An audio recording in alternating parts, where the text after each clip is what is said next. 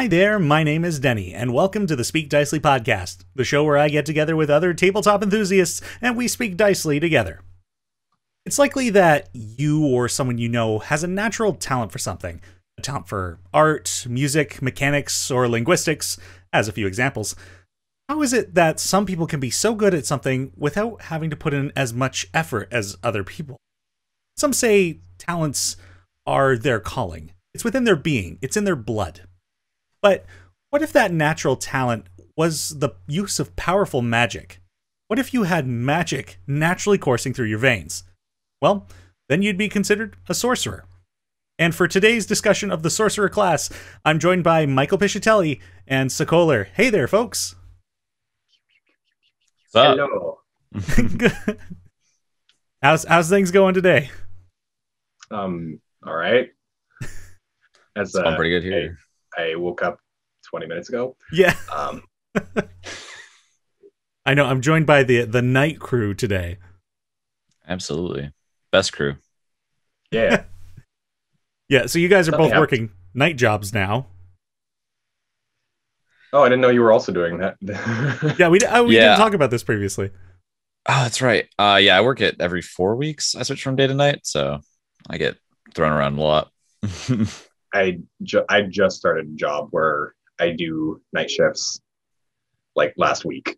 So I'm still kind of adjusting to, sleeping during the day. Yeah, it helps to cover the blinds completely, I've learned. I live in a basement apartment at the moment, so there's a very small, big enough for me to actually get through, because safety, but Yeah. it's small enough that it doesn't get very much light to begin with, so it's not terrible. Nice. And in a vain attempt to try and fit in with this crew, I woke up at 4:45 this morning for my work too, so I am also a nighttime guy. Yeah, that works. I wouldn't exactly call 5 a.m. a nighttime thing, but It was yeah, dark sure. when I started. Sure. It's less dark than light right now. It's got to count for something, right? Yeah. Yeah. But today we're talking about sorcerers, and I'm like now thinking in my brain, I'm like, how am I going to tie sorcerers to nighttime?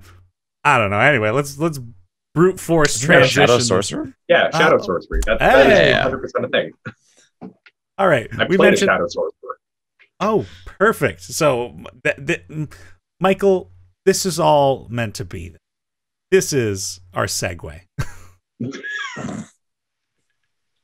This was not as Actually- finesse as I think it is. Actually, I was thinking about it during work the other night, and I've played 5 separate sorcerers since I've started playing D&D. Oh, wow. I feel Yeah. outclassed.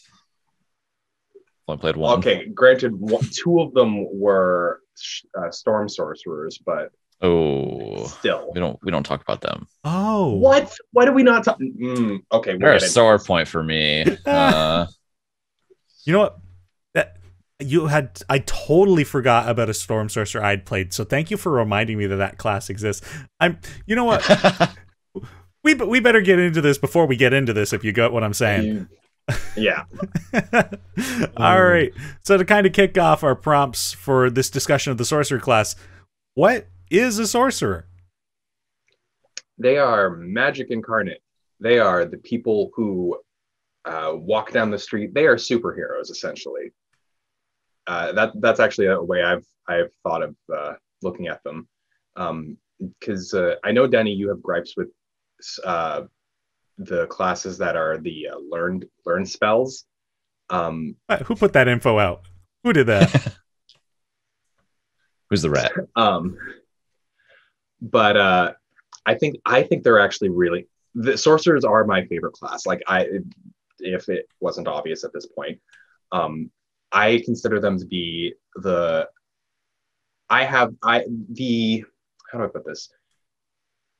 Whenever you're able to make a sorcerer, you can make someone who essentially would be an Avenger, if you really wanted to. Because, like, theoretically, all of them have very, very specific, very niche powers, which is what a sorcerer is. They are a niche character that are able to do a thing very, very well. Like storm sorcerers are able to zap things a lot. for example. It looks Sorcerers. I can't even yet. Oh man. We're not there. We're not there. Or in the I case do like of the shadow superhero idea, sorcerers, they can see in the dark and cause problems for everybody on the battlefield, including their teammates. Yeah. Yeah. I mean, I've never thought about them being superheroes before because I mean, yeah, it makes sense. Like, the Hulk gets hit by gamma rays, right? First banner. Yeah. So I mean, like you're literally just having something quote unquote magical happen to you and it causes you to have powers. So that's actually a really good analogy for it. Yeah, I like that you brought up this example because I'd always thought of the class more like mutants. Not quite like transmutating and transforming or anything like that, but it X-Men. is. Yeah, X-Men, exactly. yeah. It is power. So I guess they're superheroes, but yeah, it's power from their genetics that causes them to have some random power, and I'll get into some examples in a little bit here. But yeah, this is exactly what I agree with your assessment, Mike.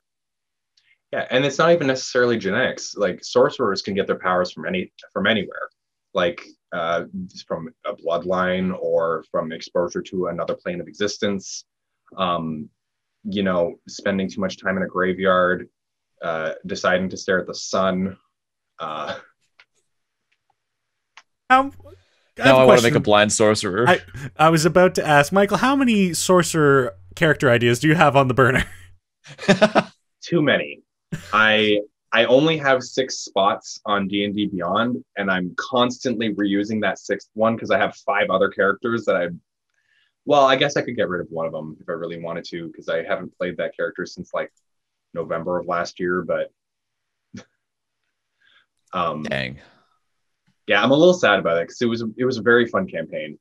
I'll get more into it when we start talking more about the individual characters, but yeah, I have a fair amount of back burner ideas that I just never get to do. But don't we all?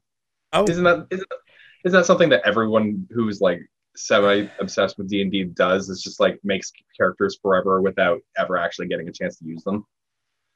Or is that just me? Oh god, that's just me, isn't it? No, I have like 30 characters on D&D Beyond. But I try not to talk about that. I just don't have so many sorcerers. I think I have like 3 sorcerers that are like kind of ready-ish. But yeah, sorcerers are sick though. Magic, man. Yeah. In terms of sorcerers, is there anything else we can kind of identify about them that makes them like a unique class? Well, I mean, you just kind of just brought one up there. Meta magic. Yeah. Yeah, I mean, they can literally shape the magic to be different than it's supposed to be, which is really good in certain situations, especially. It's funny you mentioned shaping magic, like, because I always think about the fireball sculpt spell. Sculpt spell, yeah. And compared to the transmutation, is it transmutation? The evocation wizard? Evocation, that's it. Evocation, yeah. Evocation wizard's ability to shape spells is better by a lot. The wizards being better than every other class? What? That's new to D&D. Although, so for those at home, the way we'll get more into the magic later, but for comparison's sake, wizards let you essentially completely ignore the damage from a fireball as an evocation wizard, versus the sorcerer, they just let you succeed on the saving throw, which is a very big difference. Well, and kind of taking that and adding on to what makes sorcerer's magic feel a bit different is sorcerer magic is a bit more volatile and a bit less under the sorcerer's control. Like that seems to be a common bit of flavor with sorcerers, is that they have this power that manifests and then suddenly they're going, oh, I'm so powerful and I'm destroying the world around me. Help somebody, please. Or, oh, I'm so powerful and I'm a sheep. So it's basically the protagonist of every anime. Yeah. Pretty much. You are the anime. Haven't watched much anime, so if I offend someone with that, I'm sorry. I mean, you're right. I just figure they all have some sort of power and it kind of ruins everything and then fixes everything somehow, that's also just a generally major storytelling trope. True. Yeah. Pretty common. Well, since we're talking about kind of characters that are sorcerer-like, are there any like specific media pop culture characters that you think fit this description of a sorcerer? Yes. I mean, we just said superheroes earlier, right? I mean, Elsa from Frozen. She is Oh my the gosh. epitome of sorcerer. Like, she's born with her magic. She is not able to control it. She doesn't quite know where it came from. And it just kind of happens whenever. She eventually kind of figures it out, but like, I guess spoilers for the second movie if anyone's ever not seen it yet. She does and eventually figure it out, but like, yeah, and then she's no longer queen and living as an ice spirit. I can't believe you have ruined Frozen 2 for me. I was going to get there eventually. It's on the list, like 63rd, but you know. I mean, this is it's a kind of a major spoiler, but like there's a whole bunch of other things that happen. There's a lot of very nice songs in that movie, I will say. Oh yeah, I've heard the soundtrack is pretty rocking.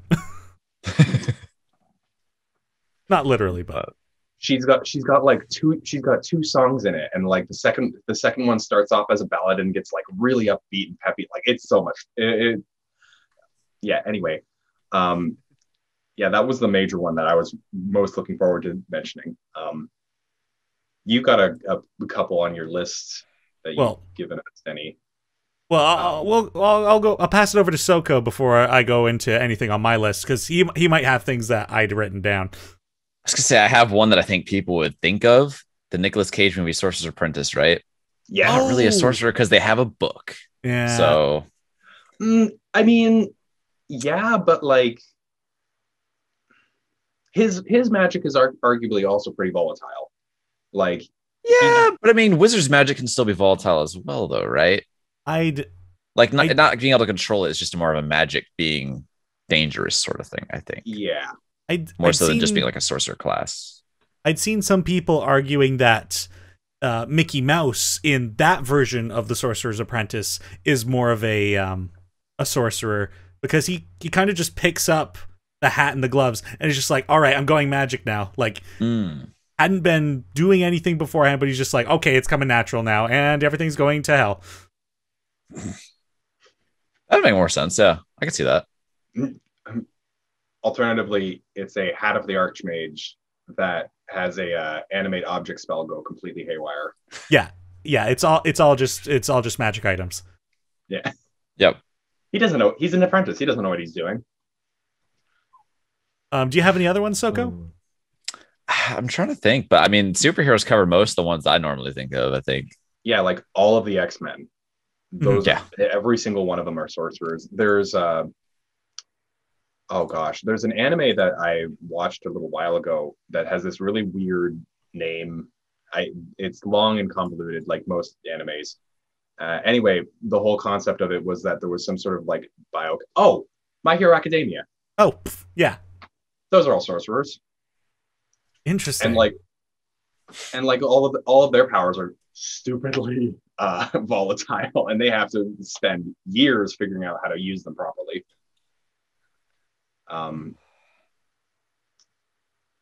In a example of kind of a reversal of what people might think, the Sorcerer Supreme, Doctor Strange in Marvel, not a sorcerer in my opinion. Yeah, that's all learned magic. Yeah. Yeah. And then on the reverse side of that, every wizard in Harry Potter is actually a sorcerer. Even though they're going to school to learn magic, they're going to learn how to control magic. Because like Harry Potter in the first movie, we see that like the male's going crazy. Like weird things are happening at the Dursley's house. He's able to talk to snakes. Like, well, I mean, that's Harry specifically, but this is kind of true for a lot of the characters. Like they're like the reason that there's mudbloods and stuff like that, like implies that there is kind of a heritage passing on of magical ability. Yeah.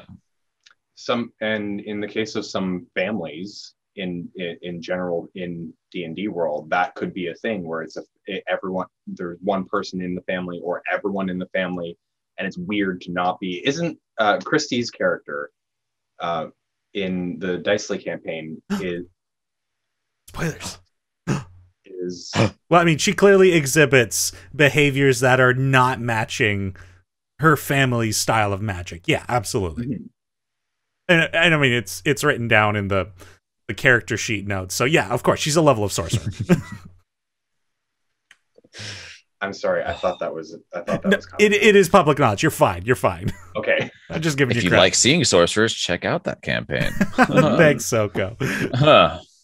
Oh boy. And then yeah, the last one I've got is the White Witch from The Lion, the Witch, and the Wardrobe. I never would have thought of that one. I'd completely forgotten about that franchise.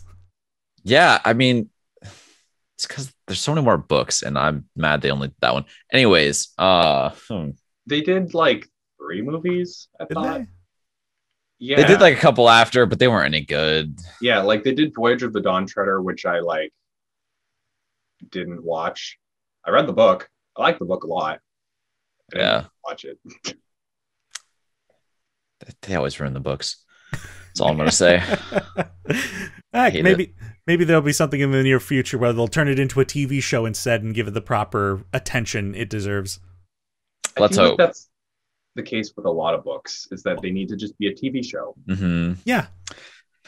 I mean, they've started doing that with the oh dear, I don't remember the franchise for the Golden Witcher. Compass. The Witcher, the Golden Compass. They're doing They've Lord done of with the Rings Shadow and now. Bones as well. Yep. I read the books too after seeing the show. God, I love it. You need to talk to Christy then. So many questions about that. I do, because I need to talk to someone about it. Anyways, she will be very excited to talk to anybody. Actually, those books are really good though. That they would be sorcerers, no? Because the Grisha come with innate powers. Well, I'm pretty sure they're born with like an innate power, and it doesn't necessarily tie through bloodline, but like randomly. And the way they find out if you're Grisha is if they test you, they've like you get hurt without knowing you're going to be hurt, and like the surprise of it scares the magic to show them. That part I kind of skipped over a little bit, but yeah, I'm pretty sure all the Grisha in that show would be considered sorcerers because it's like an innate ability that they're born with. Well, I think for the most part, that meets the sorcerer criteria, so I guess they would. No. Pretty much our criteria is, do you know where your powers are coming from? No? Cool, you're a sorcerer. Either that or you're dumb. True. Also possible. Well, intelligence is my dumb stat. Yeah. I mean, but isn't it for everybody except wizards? Or artificers? Yeah. Isn't it for everybody? It's hard not to make it a dumb stat, I will admit. Well, usually it's strength. I usually play the like scrawny person who can barely lift themselves, let alone other things. Mm-hmm. Yeah. Yeah. Those are probably the 2 most popular dump stats. Imagine dump statting decks, dude. Terrible. I've done that. It's rough, but oh boy, is it different. Not fun. No, that sounds awful. Absolutely, do it. Just make sure you up your con a lot. Make sure you're playing someone that can wear heavy armor. Yeah. Get some play mail. It'll be fun. And not a ranged attacker. Yes. Not a ranged attacker, yeah. Spellcaster might be the way to go for that. Speaking of ability scores, though, let's move on to a bit of the mechanics of the sorcerer class, like what all sorcerers are going to get. If you want to be an effective sorcerer, the books recommend that you make charisma your highest ability score. It'll be the score that your spellcasting uses. And they recommend constitution should be your next highest score. And I feel like they did this because they're just like, nothing else is actually really important, so you might as well just have some life. I mean, you have a D6 hit die. So, I mean, you're never really going to have a ton of hit points. That's not a bad idea. And maybe take like a tough feat to kind of, give you a little extra boost. But you could also do dex for the higher dex save. Well, not that, just armor class in general. Yeah. So, because if you're taking less hits, you don't necessarily need the HP per se. Yeah. But It's kind of a toss up between which you prefer, I think. There's a character that I played. He was a chef. And I've specifically made him to have as much HP as possible. Ooh. So he was a hill dwarf who gets extra HP. Draconic bloodline, who also get extra HP. And they also get later levels. We'll talk about this more. They get AC boost, and a high con stat, and the tough feat. So per level, I think they ended up getting an extra before con and before dice rolls. I think they got an extra 5 HP. Dang. Literally getting your whole hit dice. Yep. Got barbarian level HP. Yeah. That is how you do it. And that's before con. And that's before con or the dice. Yeah. That's just bonuses. Jesus. And unlike a lot of the other episodes we've done on classes, we'll actually cover some of the material that got added in Tasha's Cauldron of Everything, because oddly enough, this is a very short class to go through otherwise. So we've got the time to kind of pad this thing out. I'm okay with this. I love those extra classes or subclasses that were made, because they arguably the vanilla like wild mage, draconic lineage, sorcerer, I think are kind of boring. Mostly because I played them, and I granted they were early characters that I played, so I kind of forgot about some of their abilities, but they were just kind of to me. Well, wild magic, I feel like, is the subclass you play when you really just want something random that can screw up your campaign, and it's fun. Yeah. Especially if you're, I mean, I would say the only reason you should really play wild magic sorcerer is if your DM is willing to do like one of those like D100 roll tables for your Nat 1 wild magic surges. Because that's what makes playing wild magic sorcerer fun, in my opinion. And if they're willing to do it as often as possible. Like, yes. And they remember. Because that's part of the problem, is that if the DM forgets and if you forget, then it just doesn't happen. Well, if we're going to talk about subclasses, let's get right into this then. So, First level, we get our spell casting, and then you also get your sorcerer or sorceress origin, which is your subclass choice. You get that right away, which makes super sense. Nice. This wouldn't make sense if you gained it at a later point. So oddly, this class only has 7 options, which I feel like is the fewest out of all the classes. They very well could be wrong. That's just a general statement. I think you're right. It kind of lends itself, though, for people to do their own homebrew. Like, I actually, thinking about Elsa before, I wanted to make an ice sorcerer, and I had a whole list of things, like, for my research that I had saved. And it was just like, I think there was like 12 different pages I'd had saved trying to do research on like what other people had done, and like trying to figure out the ideas that I had made, and trying to mesh them together to make something that I liked. But I never got very far with it. Go ahead. I was just gonna say, I don't know how you'd really do an ice sorcerer. The problem would become with abilities, right? Yeah. Better balance, anyways. Like I thought about having, because I used Elsa as like my base inspiration. I thought, okay, what if they made a buddy made of ice, and like they were like a snowman or an ice sculpture or something similar to that. And I thought, okay, but what happens after that? Maybe they have some sort of like snowy aura that surrounds them that they can activate, or it just happens like randomly. That like slows down your enemies who come too close to you, or something like that. The easiest way to homebrew is just like look at the different abilities of the other subclasses and just reflavor them to be ice. Like, I'm pretty sure the shadow magic sorcerer gets like an animal, a shadow hound or something like that. That's like that'd be a perfect thing to replace with a snowman.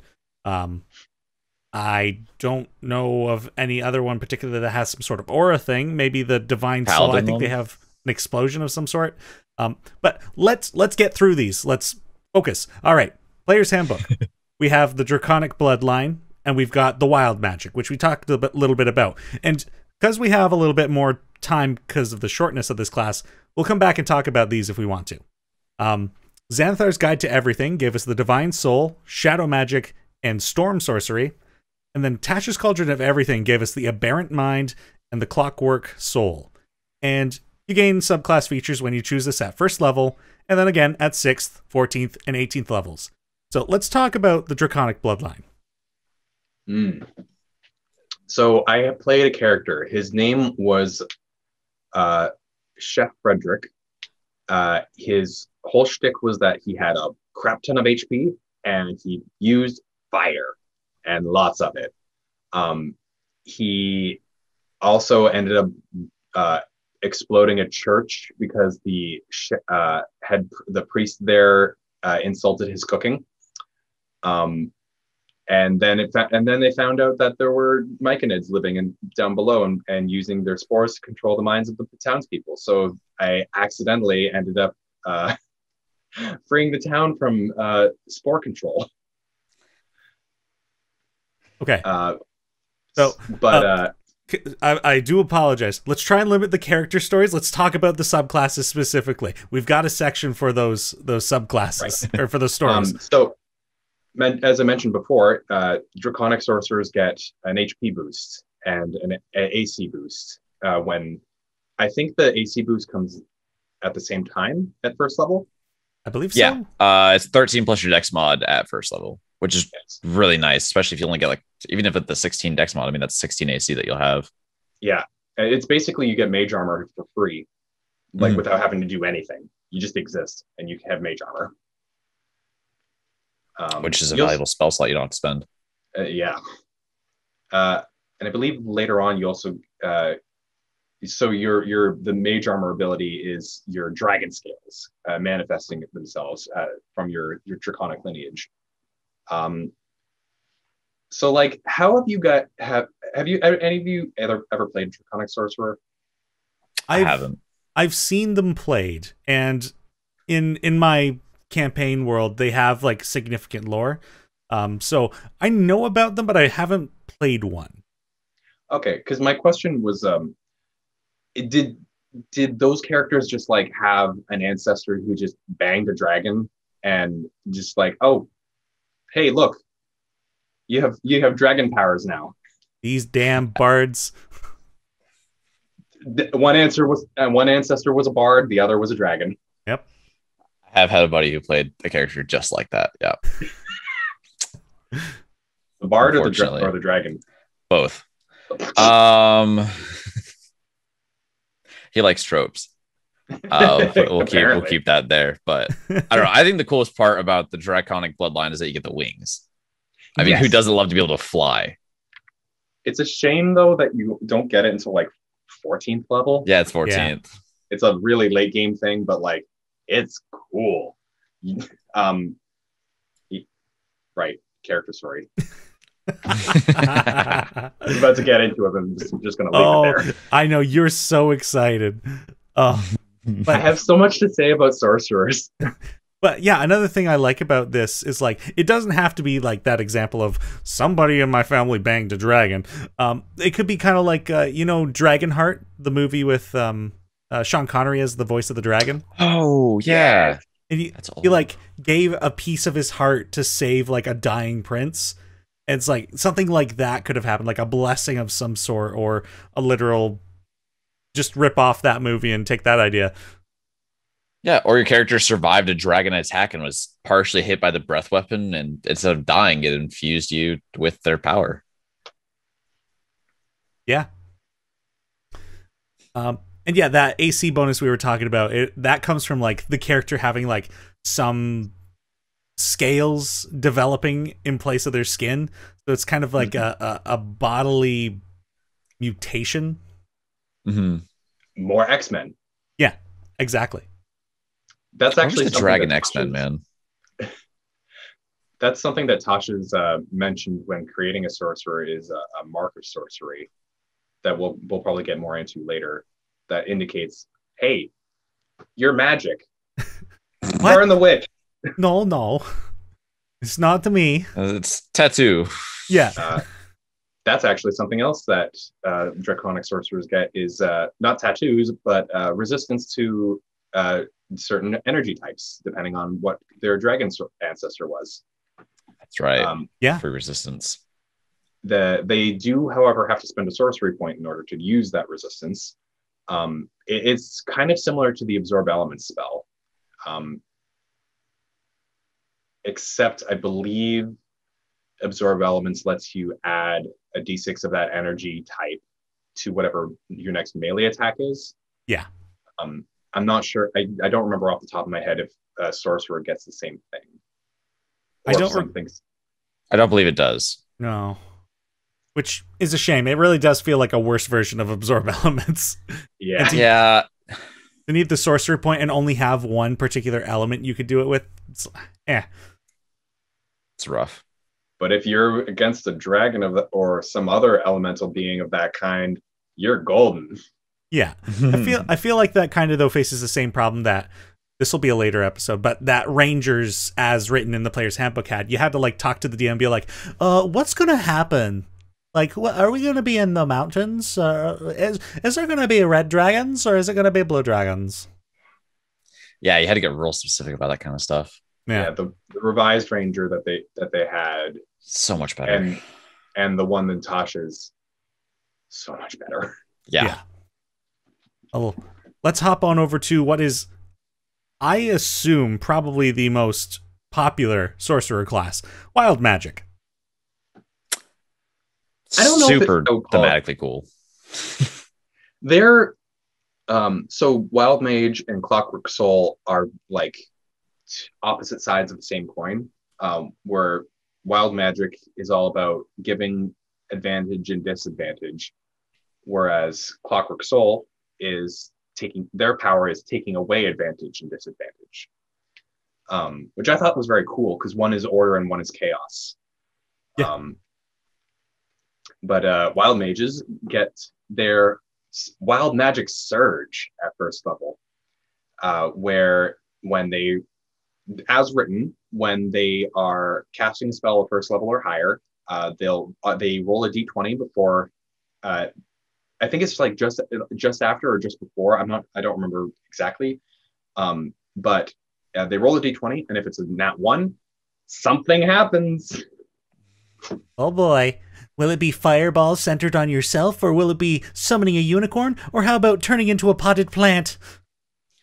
Or someone gets poisoned. Yeah, the Wild Magic table is super cool. Probably, it's my only reason I'd play a sorcerer, or my Wild Magic sorcerer. Mm-hmm. Just chaos. And going back to that, giving and taking advantage and disadvantage, they get something called Tides of Chaos at first level, where I think it's like once per short rest or once per long rest, you can give advantage or disadvantage to another creature or yourself for a dice roll. But when you do that, you regain, or you have to roll on your Wild Magic dice table, or I might have this mixed up a little bit. The DM can make you do it, I think. Yes. It's a DM choice thing. You know what? I'm glad you brought this up, because I'm realizing Christy has had this power this entire time, and I've got to point this out to her.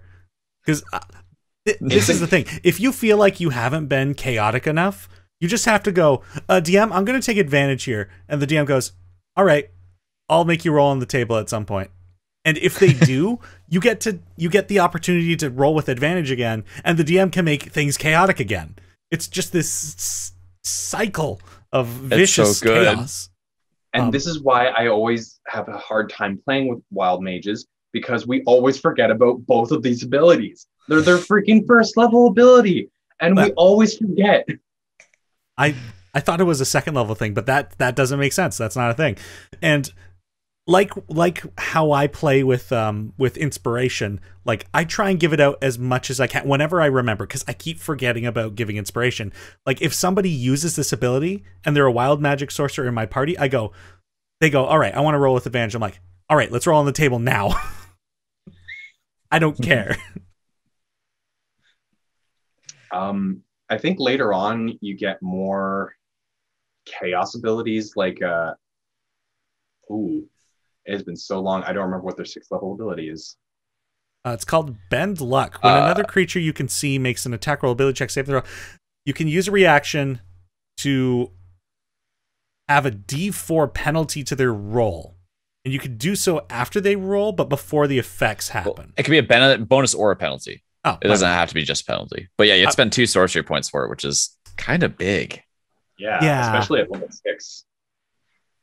Like that's a third of all your points. I feel like the sorcerer, like the features, shouldn't touch the sorcery points. Like that should just be meta magics and spell slots use.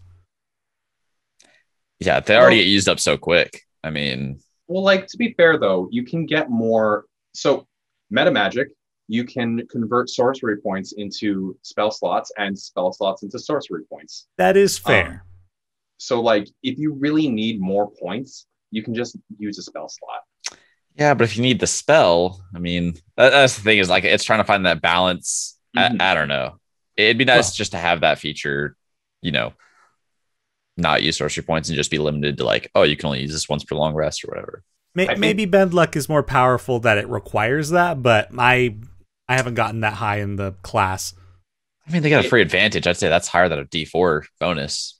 It might also have to do with trying to keep having to take stock of all of your things that you have to keep track of.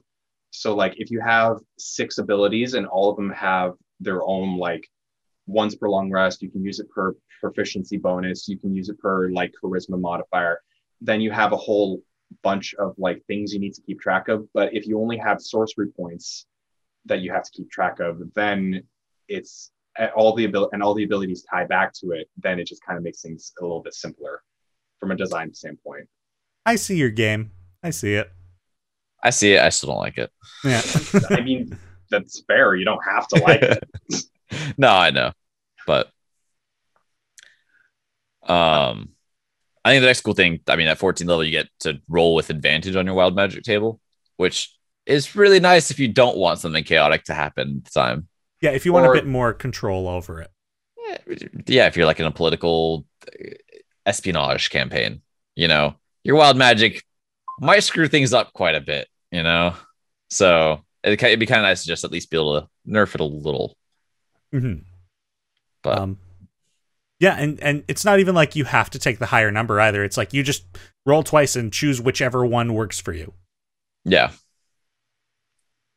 And then the last one is just kind of like an exploding dice. Like whenever you deal a spell's damage and then roll the maximum number on one of those dice, just choose a dice, roll it again, and add more damage. So cool. Which exploding dice on a sorcerer, that's great. There's a spell called Chaos Bolt, which is the Wild Mage's like bread and butter. It's perfect for it, where you roll 2 d8s and a bunch of d6s, depending on the spell level. And depending on what number on the d8s you roll is the damage type of that spell. And if you roll both, you can attack a separate creature with the spell and do it again. And essentially, this first level spell could end up hitting 20 creatures in a row if you keep rolling doubles on the 2 d8s. It's time to buy weighted dice. Yeah. No kidding. Ole. Yeah, right. That spell crazy. Divine Soul Sorcerer is a cleric. You get so many more spells. That's the hugest thing. Because you have access to the whole cleric spellbook, right? If I remember correctly. That's a great question. I don't actually know that. Well, so the Divine Souls get access to the cleric spell list and the sorcerer spell list, and they can pick from either. Right. Oh, okay. So it's not quite the same, but yeah. They also get an additional extra spell depending on their alignment. Yeah, hate alignment. Yeah, agreed. I think for this particular case, it's more for where they got their powers from, because the divine soul they get their powers from a god or a celestial being that has decided, I'm going to give you an imbued sense of self-worth and make you extra special. Arguably Jesus was a divine soul sorcerer. Oh, that's one we forgot in the pop culture media section. That's an interesting one. Can sorcerers walk on water? Yes. They can if they're the divine soul. Wait, can they really? I don't actually know. Water walking is a spell that sorcerers in general can learn that. Oh, okay, great. At least they can't transmute water into wine. Or wine. Yeah. Yeah, that one's lost.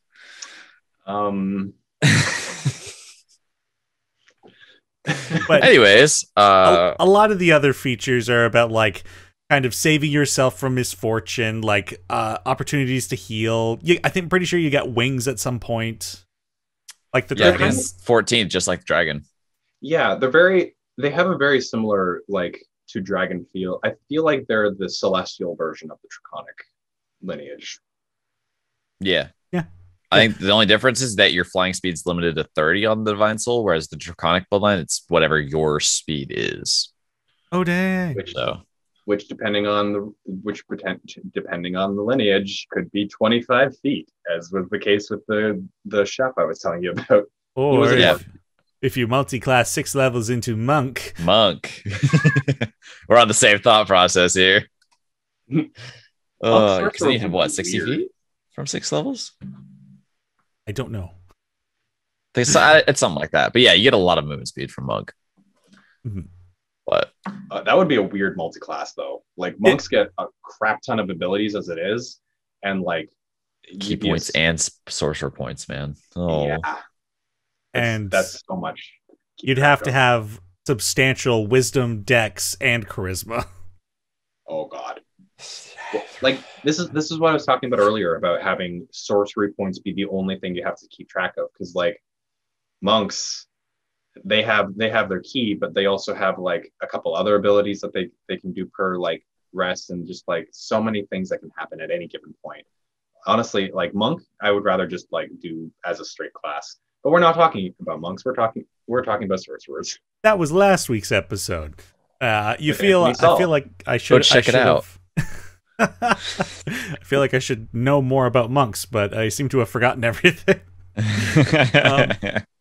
Let's talk about shadow magic. Michael, I feel like you're a bit more knowledgeable about what that subclass offers. I am. Denny, you have actually played with my shadow mage. What? Me? Yes. In one of the many campaigns we played in.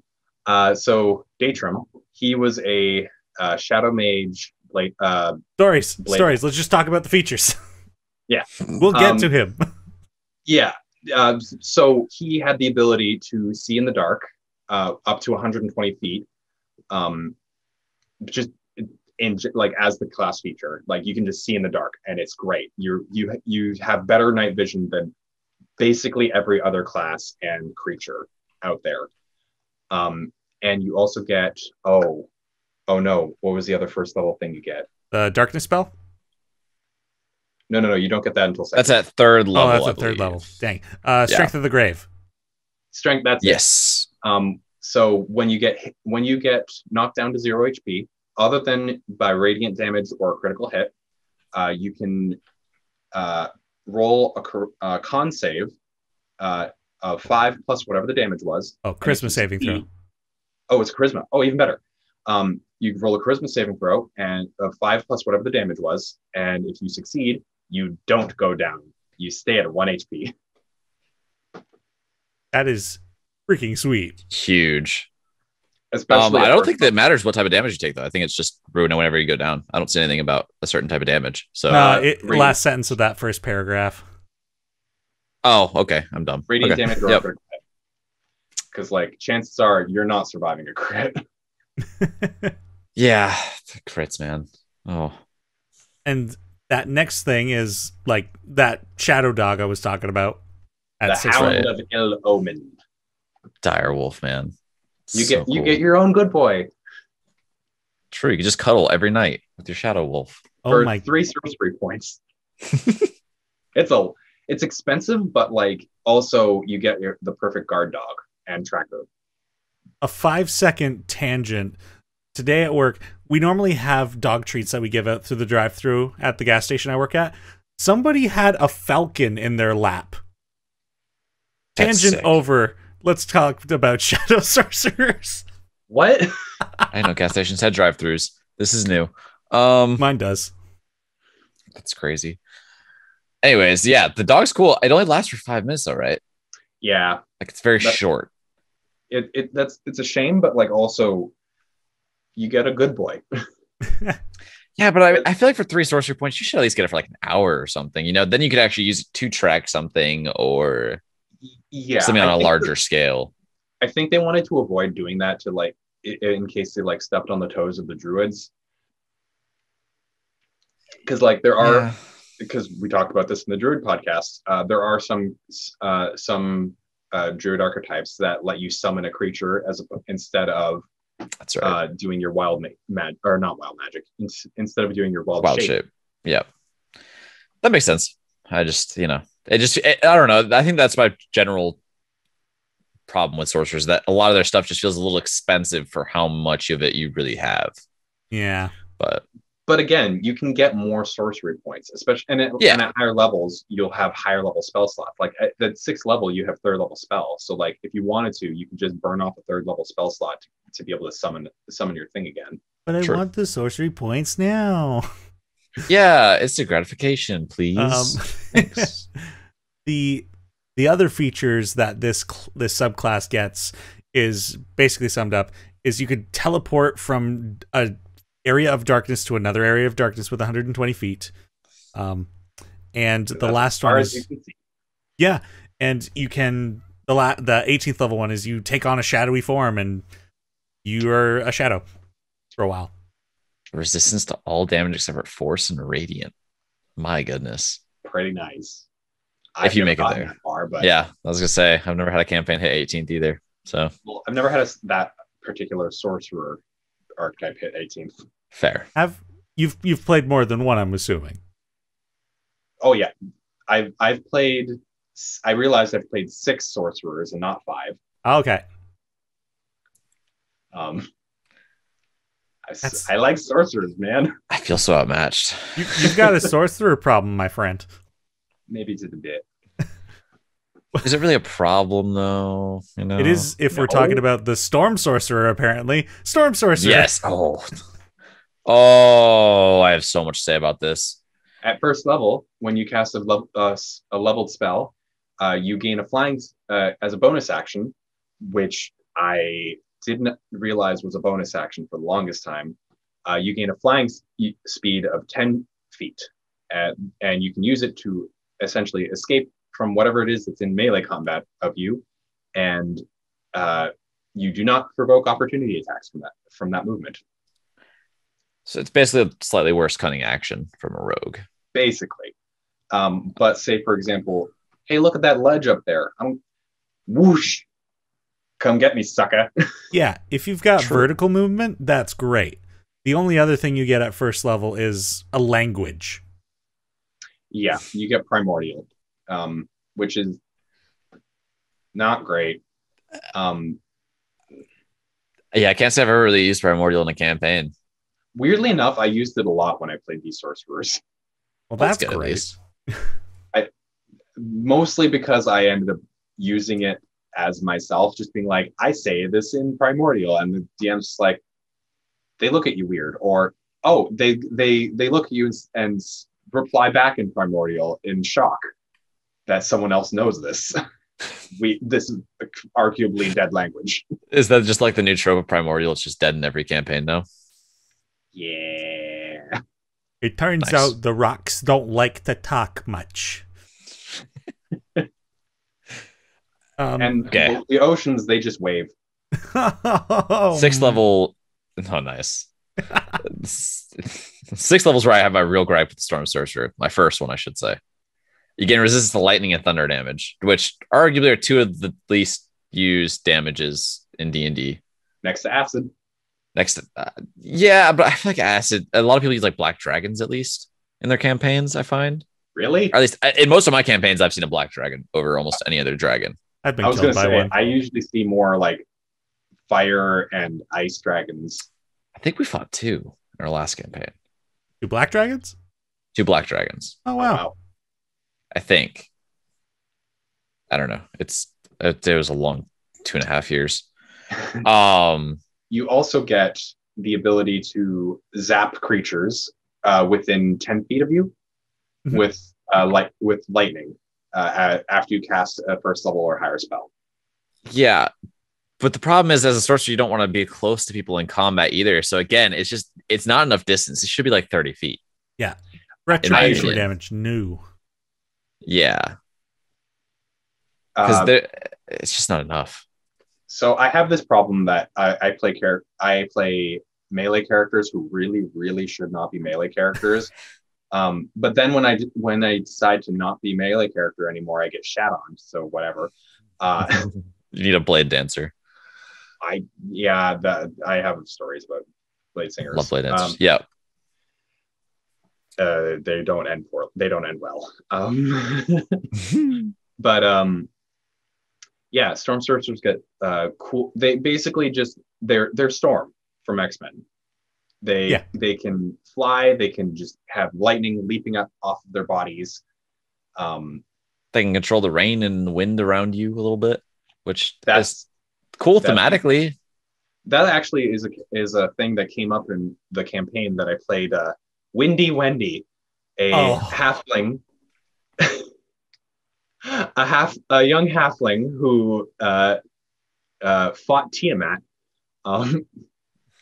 But so part of that campaign, we ended up having to go to like the far north to go do some sort of mission. I don't remember exactly why we had to leave, but we had to take a boat. And as soon as the DM had mentioned that, I just get really happy. And so the captain was like, oh yeah, it's going to probably take like 2 or 3 weeks, depending on the wind. And I just sat there just like, no, it's not. Yeah, a Storm Sorcerer would be a superb asset in a pirate-themed campaign. Yeah. It's so they can control the, existing winds that are within 100 feet of them and direct them to go whatever way they want them to. They can't create new wind or new weather effects, but by that point, actually no, it's later on you can be able to cast control weather, but it's basically you have the ability to just say, let's go that way always. Yeah. No, I mean, it's cool, but you can't like alter the speed of it either, which can be rough because then if you just lose the wind, you're stuck rowing the boat, I guess. Yeah. But it is still very handy if you need to get somewhere specific and the wind is just being a pain in the butt and always being in front of you because you're trying to go that specific direction. Thank you, Sea of Thieves, for this damn anxiety related to wind. I want to be a Storm Sorcerer in Sea of Thieves. It'll be make life so much easier. Oh, that would be broken. Oh, yes, let's do it. But yeah, the rest of the class is mostly just like, if you hit me, I electrocute you, and I can fly. So yeah, the class rounds out to be more like Storm. 18th level though is very nice because you can give your ability to fly to other people up to your charisma modifier, which is, I believe, better than the fly spell because it lasts longer, I believe. I think it lasts for an hour. Yeah, the fly spell is only 10 minutes. Also, it's even better than that. It's 3 creatures plus your charisma modifier. Yeah. That's a lot of people flying. It's an hour. It's if you have max charisma, it's 8 characters. But it's 18th level. Yeah. And that's my thing is like it's like the Storm Sorcerer just doesn't really have much until then. But by then, I mean, you know. You're Storm. It's Well, I would say by then you're probably fighting enemies that are going to knock you out of the air anyways, so it's not like a huge So the nice thing thing to about have. that is that it's not concentration either. True.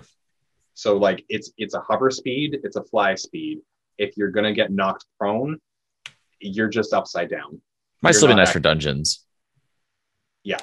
and attached to that 18th level, immunity to lightning and thunder. That's though it doesn't come Cool. up as often. Like there's hardly any classes that I can think of that give you immunity to damage types.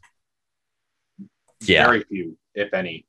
Like most of them give resistance by that point, and it's a bunch of resistances, but none of them give, almost none give full on Immunity. Yeah. I don't know. I just feel like there's so much more they could have done with the subclass to make it feel usable. Because right now, as it stands, I mean, if you're in an overland campaign, the Storm Sorcerer, you're not really going to be using much of its abilities. It's more just you're playing a sorcerer without the subclass. I will admit I did play a Storm Sorcerer in a Curse of Strahd campaign that I was briefly a part of, and it did feel underwhelming for the little bit that I was playing. And I think that's actually where my dislike for known spells classes came into play. I was just like, yeah, if you're playing a sorcerer warlock, it's kind of like, oh, they just get everything, and I have to sit here with my 11 spells at 11th level. You know, Yeah. Cool, thanks. But well, the next two are incredible. yeah, let's talk about the Aberrant Mind. Or Aberrant Mind? I might be pronouncing I it don't wrong. know how to say it. I think it's aberrant, but I don't know. It's That's based actually on the one I know the least amount of. But as far as I'm aware, it's basically the Great Old One equivalent for Sorcerer. Yeah, it's like a mind flayer sort of thing. Yeah. Yeah. You are gross. I don't want to touch you. Get out of my brain. Pretty much. Yeah. Coolest thing about these next two are that they get spell lists that expand the spells that you know, which is huge because you don't know very many spells, and this basically doubles the amount of spells you know. Almost. Yeah, because at first level you only know two spells of first. Yeah, level this adds 3 other ones. I think one's a cantrip, but you know, Dissonant Whispers and Arms of Hadar added, so you literally double your spell list at first level just by taking the subclass, which is huge. Wow, I didn't realize this. That's great. Yeah. It's one of the reasons why I know a lot of people have been raving how this is really great for the sorcerer class, because now it's like you feel like you have a lot more to do. And you get telepathy as the first level Aberrant Mind Sorcerer. Yep. Yeah. But it only lasts for people with your mouth is a lot easier in campaigns, especially when there's like espionage and stuff like that. Yeah. How long does it last though? It's just forever? A number of minutes equal to your sorcerer level. Boo. Okay. So I guess that's good if you're like splitting the party to take out something like within a small distance. But I mean, that's unfortunate considering that the rogue, one of the rogues, oh dear, which is, I think it's a. Is it Mastermind? No, I'm thinking of the soul, the soul shard. Oh, soul knife. Oh, soul knife. Soul knife. Yeah, that one can do telepathy for hours. Yeah. Like, depending on the dice roll. Fair enough, but longer than this. They just hate sorcerers. I guess Confirmed. so. Wizards of the Coast hates sorcerers. I mean, alternatively, you just be a Ghostwise halfling and just be able to do telepathy always within 30 feet. Or a Kalashtar. Yeah. I'm seeing here that at 6th level, when you gain more spells from that expanded spell list, if you use sorcery points on the spell, it'll automatically be a quiet spell. Like that's what? Ooh. Yeah, so you don't even need like to use your sorcery points for that for that extra list, which is super cool. And then you get some resistance to psychic damage. Can't have more difficulty being charmed and frightened. That all makes sense for a mind-based class. Yeah. Nothing crazy, but it's cool.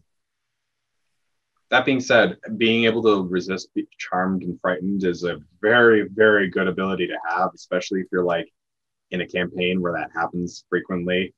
Cough, cough, Logan, cough, cough. You've been called out, Logan. No, I mean it's a good thing, but my only thing about that is that's a pretty common thing for a lot of races to have as well.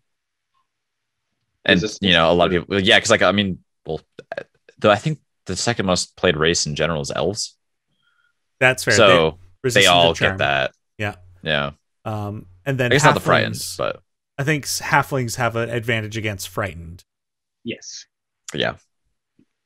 But I mean, it's still cool to have, right? It's an extra thing to add on. Makes you a little easier to control and not have to worry so much about your wisdom saving throws. Yeah. The 14th level ability, it's kind of you begin to morph into something a bit more icky. Or that kind of begins to manifest, I guess, is a better way to explain that. So you can do things by magically transforming your body for a sorcery point. You can see invisible creatures. You get a flying speed. You can have a swimming speed, or you become slimy and pliable. Gross. Again, ew, don't touch me. Yeah, the slimy thing is so cool. You can fit through any door. As long as there's basically space, you can get through, which is huge. I mean, they have a magic item for that. Yeah, but I mean, the problem with magic items though is that you're not always going to get those. Yeah, and it only costs 1 sorcery point. That's the thing. These are relatively cheap things as well to spend sorcery points on. But again, which I love. 14th level. Yeah. So at 14th level, you have 14 spells or sorcery points, and at that point, you're at 7th level spells. Yes, suppose so. Yeah. You're just before you get 8th level spells.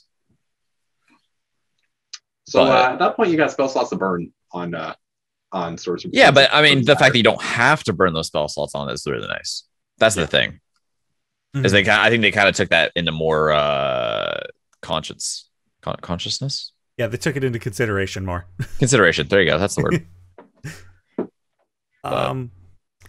And the last one at the 18th level ability is a warping implosion. By the sounds of it, I haven't given this thing a full read through, but you can teleport and then cause an explosion behind where you had left. Yeah, it's pretty good too. It's strength saving throw, which is kind of nice. Oh wow. Yeah, a little that odd. Is not a thing that people use very often. What is? Are you guys familiar with the Mass Effect games? I am. What is that? That bio ability where it's you cause a little sphere and then everybody kind of gets sucked towards it, like a black hole, sort of. Oh, kind of. But that's what this is, except for you teleport from the spot and everybody gets sucked in and is like, ah. Yeah, what's happening? Yeah. I was going to say, because this ability sort of sounds like the Summer Eladrin phase step ability, where you teleport and then it just boom. Kind of, yeah. Kind of a thunder step. But yeah. Yeah, it's the thunder step that pulls people in, which is pretty sweet. Because then if you get them all the enemies grouped up, then your AoE spellcasters that are with you can just go to town. Is that an action or a bonus action? It's an action. Okay. So it's basically your get out of jail dimension door-ish sort of thing. So because if you really wanted to, you could just action do that and then quicken spell with Fireball? the meta magic. Oh my gosh. Yeah, that's exactly what I was thinking. It's just I'm going to leave the spot. You're all going to group together because that's what this ability does. And I am over there. Fireball. Boom. That's rough. That is actually really great. Yeah, that's a wonderful ability. And by that point, you have 4 or 5 meta magic options. At least, yeah. Yeah. No, you have plenty to choose. And Quicken Spell, I mean, is one of the best, in my opinion, to take. We haven't even touched on. We haven't even started talking about. I know. It's we haven't even gotten second level yet, huh? We'll get there. We're getting pretty close. This is the last subclass we're on now. It's the Clockwork Soul, and we did talk about this a little bit already. Yeah. So conversely to how wild magic gives advantage and disadvantage, this removes advantage and disadvantage at first level. I believe it's up to your charisma modifier. So if, for example, you see a creature that... Pardon? It's proficiency bonus. Oh, it's a charisma modifier. But even better. So it just gets higher and higher as you go up. So, for example, you see something you see a friend on the ground and something's got advantage because, they're prone. You just like, nope, you're just a regular old attack. Or someone is doing like an ability check and they're like slipping and sliding around on grease to try and like stand up, and they have disadvantage on it. It's like, nope, you're fine. You're gonna be okay. Probably. Hopefully. Maybe. But they also get the expanded spell list the first level as well, which is nice. It's not as good as the Aberrant Mind spell list. What do you get for those spells? You get Alarm, Protection, good from evil and good at first level, which are okay. Alarm's good. I like Alarm. People like Alarm. Then you get Aid and Lesser Restoration, which are both really nice spells to have in a pinch. Dispel Magic and Protection from Energy, both great third level spells. Freedom of Movement and Summon Construct, which I've never used because I'm pretty sure it's brand new to Tasha's. Yeah, the summon spells typically need a very expensive piece of equipment as part of the material components. Yeah, usually. But like once you do, oh boy, is it great to have that extra creature on the battlefield. Yeah. That one needs action economy is everything. That one needs an ornate, that's tough to say, an ornate stone and a metal lockbox worth 400 gold pieces. Oof, that's not too bad. Expensive. I mean, yeah, it's pricey, but that's doable. Yeah. And then you get Great Restoration and what I think is the bread and butter of this class, Wall of Force. Yes. Definitely the best spell on the spell list. That is pretty fantastic. I mean, it's basically monologue the spell. Yeah. I mean, the two of them, like, who doesn't love a Greater Restoration? Who here has never been saved by a Greater Restoration? No one. If you play D&D, Greater Restoration will save you. I think in the high level campaign I'm in right now, I've been saved by Greater Restoration like 5 times in the last 3 sessions. So. That's a lot of diamonds. Yeah, no kidding. Well, we're also level 19 in that campaign, so like we can afford it, but also, holy crap, we really need to stop using them. Yeah, so moving on in this class, like the 6th level ability is you create like a ward for yourself, so it kind of gets that wizard abjuration kind of feel. Yeah, but it's so much better. I think it is so much better. Like because you can choose to spend the sorcery points on it to get a number of d8s to reduce the damage by, and that lasts for an hour. It lasts until you finish a long rest or until you use this again. Oh my gosh, it's even better. That's amazing. Yeah. Yeah, because the abjuration ward only lasts as long as like you have HP to it. But like if it runs out, you have to cast abjuration spells to get it back. And even then, you only get like 2 or 3 depending on what level the spell you spend. Yeah, I mean you could potentially reduce damage by 40 every time. Yeah, that's insane. That's huge. That's most attacks just not doing any damage to you. Yeah. Until you get like high level beasties. And again, you can just keep burning off spell slots if you need to keep yourself alive. Mm-hmm. Yeah, absolutely. That's a 6th level. The 14th level. What is this here now? Oh my gosh. Rogues are infiltrating. As a bonus action, you enter a lawful state for a minute, I guess is the best way to call it. And attack rolls against you can't have advantage. Whenever you make an attack roll or any roll with a d20, you can't roll lower than a 9. You'll treat it as a 10 at least. Oh, it's like an equilibrium sort of deal. Yeah. Because the Clockwork Soul is all about they get their powers from the plane of order. Typically. Yeah. Mechanist. That's the guy who runs the plane of order. Yeah, and the fact that it's a bonus action is pretty sick. And you can use 5 sorcery points to use that again if you really need to.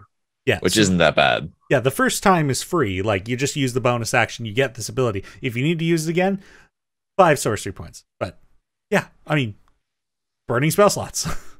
Yeah.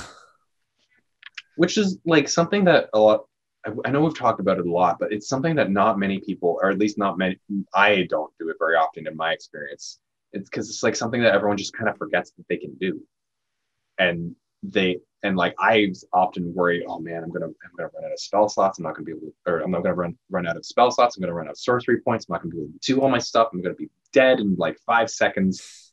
Granted, I have died on multiple occasions, so like I have that genuine fear, because a healthy fear of death. Yeah, it's good. Plus, you only have a D6 hit die, so I mean, you can't ever really get that many hit points. Yeah, I think I'm starting to realize that's probably why I die so often, is because I only have a D6 and I tend to go into melee, which is a bad idea. Yeah, that'll do it to you. Yeah. Yeah. And the last level ability, the 18th level ability of this subclass, is you summon a bunch of little construct allies, like Modrons or whatever you want them to look like. The spirits restore up to 100 hit points. Oh, dang. And you can divide it amongst your friends? Oh, dang. Any damaged objects in the cube? So I guess it's like a cube summon. Oh, cool. So it's like you summon a cube area. It's a 30-foot cube of these little, like, essentially healer bots, and they just go like around fixing everything. Nanobots. Oh, it's a pit crew. Oh my gosh. And you can end any spell that's 6th level or lower inside that cube. Summon pit crew. Wow. that is superb. Yeah, I mean, pairs with an artificer that's running the battlesmith, you can literally instantly repair his little bot as well as healing the rest of your team. Yeah, that's some great flavor. Get a party together that's an artificer, this sorcerer, the clockwork sorcerer, a gunslinger. Like, you've got oh my gosh, close to modern setting, a techno setting. Ooh, that'd be a lot of fun, actually. Cool. The clockwork soul character I played, he actually used intelligence instead of charisma, and he thought all of his magic was just his technology. So like he would, whenever he'd use his abilities, he had a stopwatch as like his arcane focus, and he would like click it and be like, okay, you're at regular now instead of disadvantage. And like he would use that to adjust essentially time around him. That's a really cool flavor. I really like that. Another character idea I won't ever get to play. So, yeah, moving forward, we can aside from meta magic, we could basically steamroll the rest of everything that this class gets. Like, second level, font of magic. We've touched on this a lot already. It's this ability to swap sorcery points, which you get at second level, for spell slots, and to do the opposite, to exchange spell slots for sorcery points to use on meta magic, which we'll get at the next level, as well as for these several other abilities that your sorcerer is going to get. Yeah. Mm-hmm. At second level, you don't really use it for anything other than getting extra spell slots. Yeah.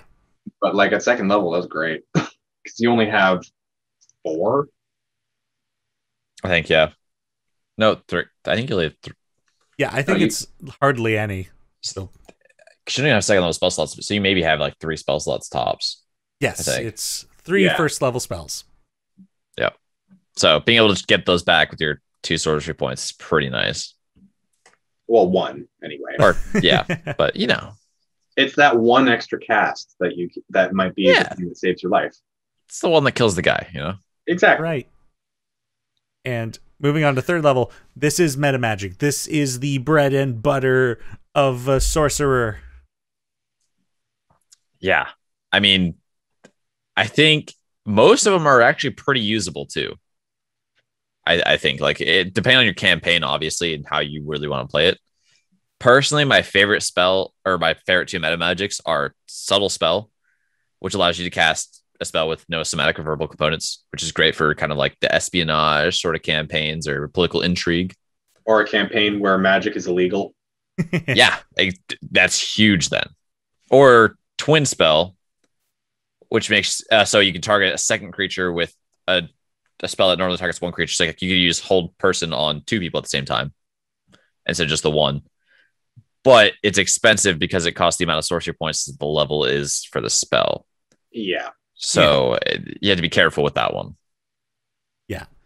We've got other things like Careful Spell, which we talked about earlier, is like the wizard, the evocation wizard. It's like choose a number of creatures and they can choose to succeed on a saving throw where they happen to be in the area of, because you're a fireballing sorcerer and you, of course, you wanted to throw that anyway.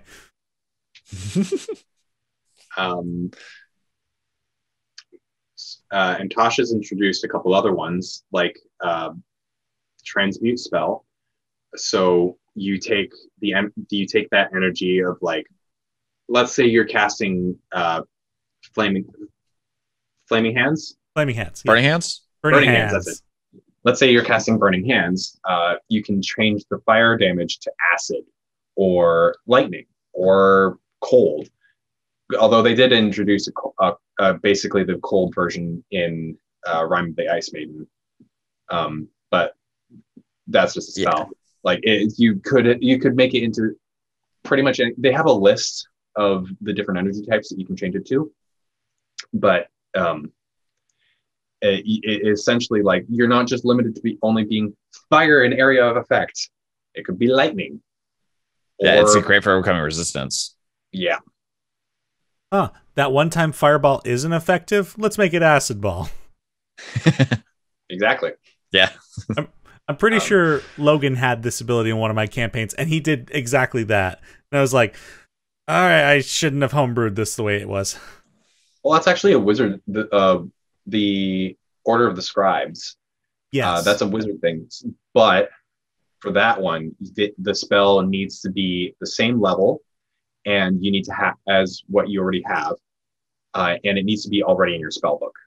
So at first level, you just take Chromatic Orb. You never actually use it because it's got an expensive component to it, but you just swap it out for literally everything else. Hey, that magic missile that does force, let's make it do thunder instead. Oh man, dude, wizards. But anyway, sorcerers, arguably the jock of the spellcasting community. Yeah, true. I mean, like, other thing to quickly like rumble off a bunch of what other things you could do with meta magic. There are options that allow you to increase the range of your spells, that let you do more damage, that make a spell last longer, or if you're making somebody do a saving throw, you can make them have disadvantage on that. Take a spell that was an action to cast, make it a bonus action, so you can get like a spell and a cantrip off in a turn. There's so much you can do. Or another one of the Tasha ones that got introduced, the Seeking spell. If you miss, roll again. Let's hit them. Basically, super nice. You had regular, now have advantage. I had a thing I was going to say. I could visualize it like every spell that my sorcerer casts is a boomerang, and it might come back. Oh my gosh! Oh, that's awesome. That'd be so great. One thing about meta magic is that the majority of them you can only use one meta magic option at a time. However, some stipulate within their own description that you can use this with another option. Yes. I believe it's like Heightened spell that lets you add damage or something like that. That it lets you use it with something else. There's like one or two in there that let you use it with another option. I believe it is, oddly enough, I think it's only 2, and that's the Empowered spell, which allows you to reroll a number of damage dice equal to your charisma modifier, and the Seeking one, with the boomerang. Yeah, only 2 out of the like 8 or 9, I believe there are now. Yeah. 10. There's 10. 10. Which isn't enough. I think there should be more. Yep. Meta magic options or options that let you use them with other options? Options all together. All options are good options. Yeah. Denny just always wants options forever. Please, I do. Continuing this now barrage through the remainder of the class, there's so little, like 2/3 of what I'm about to share here are Tasha specific. There's almost nothing. Yeah. Like you get meta magic and spells, and that's and class features, and that's it. Yeah. Or archetypes, that's it. Yeah. So Tasha's introduced an option at 4th level that called Sorcerer's Versatility.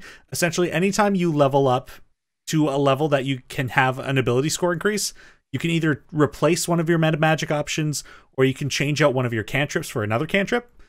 And then 5th level was Magical Guidance, which when you fail an ability check specifically, you can spend a sorcery point to reroll.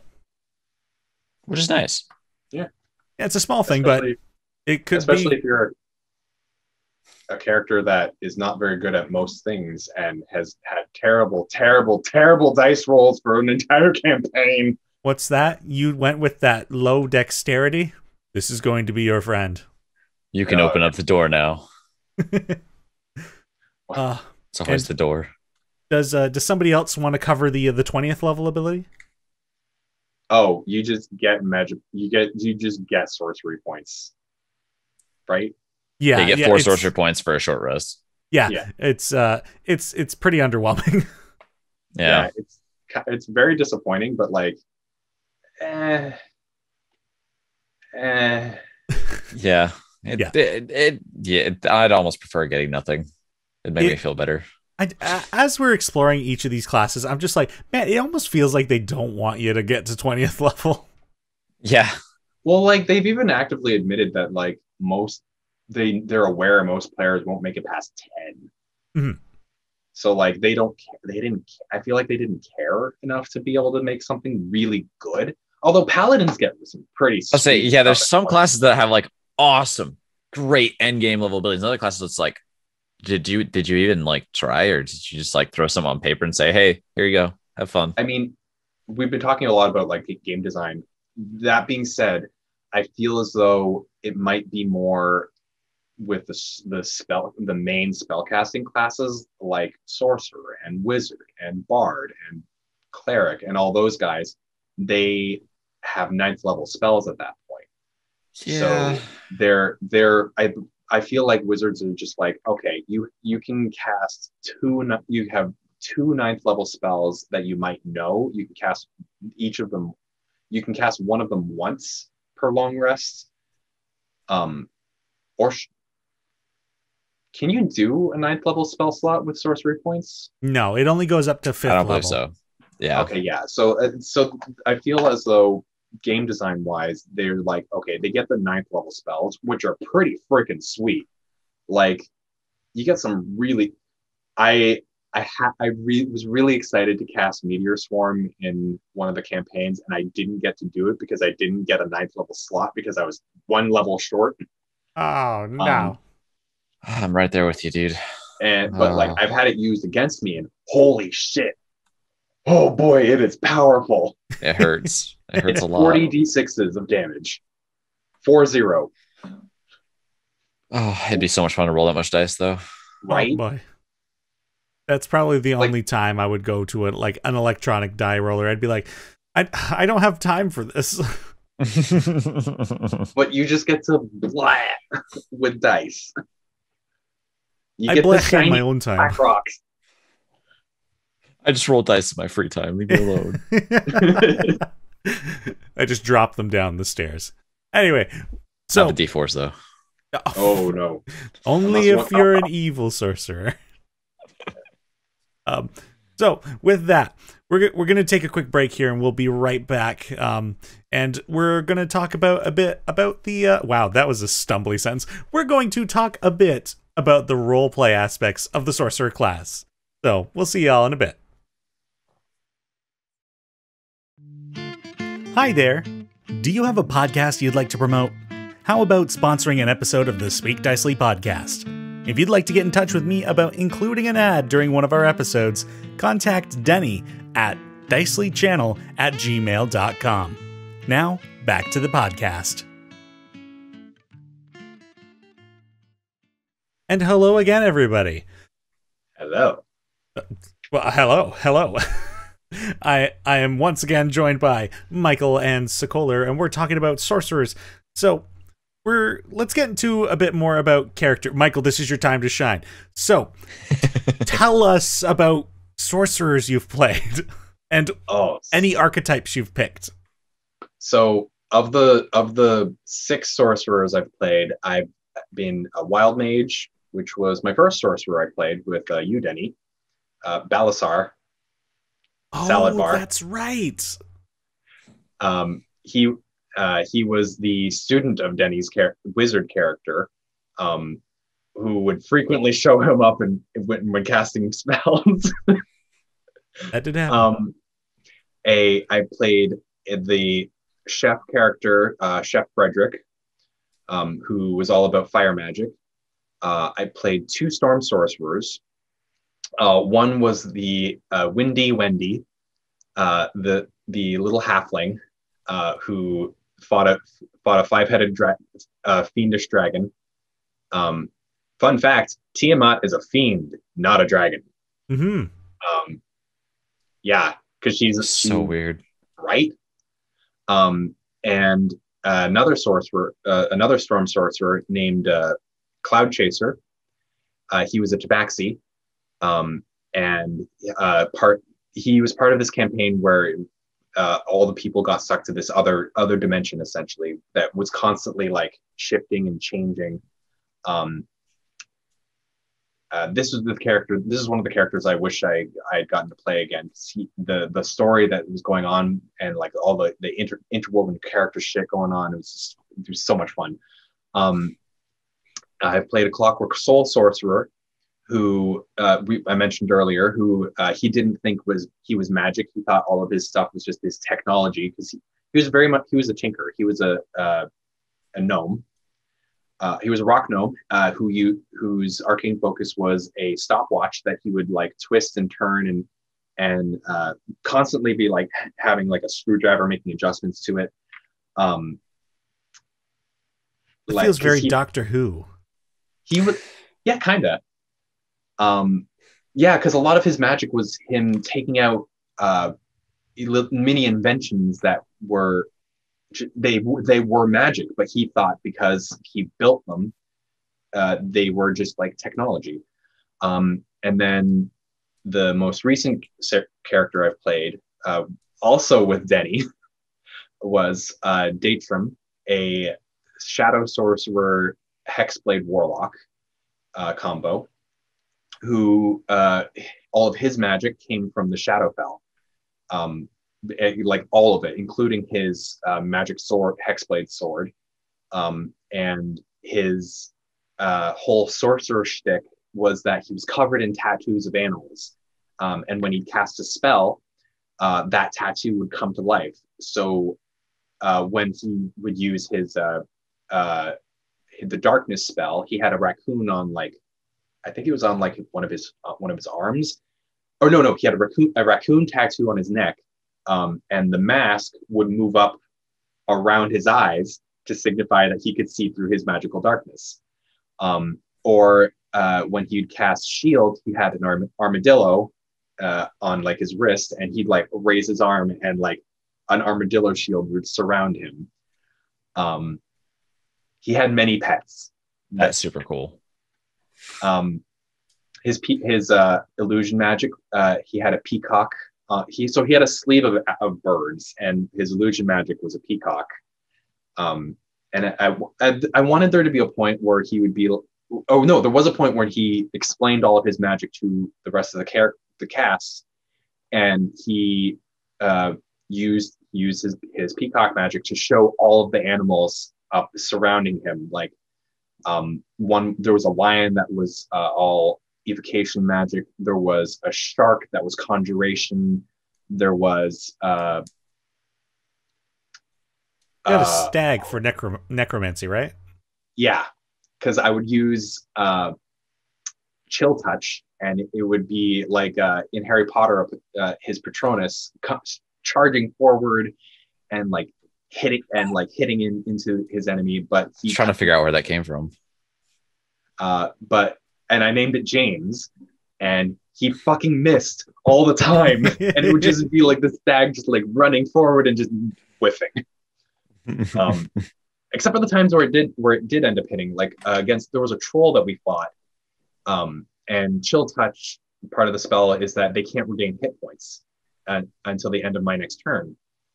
So I used that, and I flavored it that the stag would like have its horn Antlers. or its antlers just like digging into it, just like constantly like moving with the troll.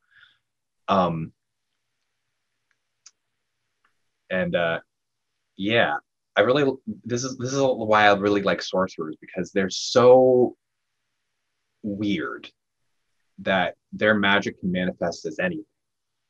And that's kind of why I equate them to like the X-Men and superheroes, because like that spell list that you have, those are their powers. Like, yes, you have all of the abilities as a sorcerer, like as a shadow sorcerer. Yes, you can see in the dark. Yes, you can cause darkness to appear. But your spells are all of your like minor abilities that you have. Like, I don't know, Wolverine. His whole shtick is that he has the claws, but he's also got his healing factor. So, like, for example, Divine Soul Sorcerer can have Cure Wounds as one of their spells, as well as their ability to use 2d4s to influence an ability roll or check or whatever that they make. So that's why I kind of equate them to they have superpowers, as opposed to being this magical utility box that a wizard is. Wizards are utility. Sorcerers are talent. Yeah, they have to show us. Yeah.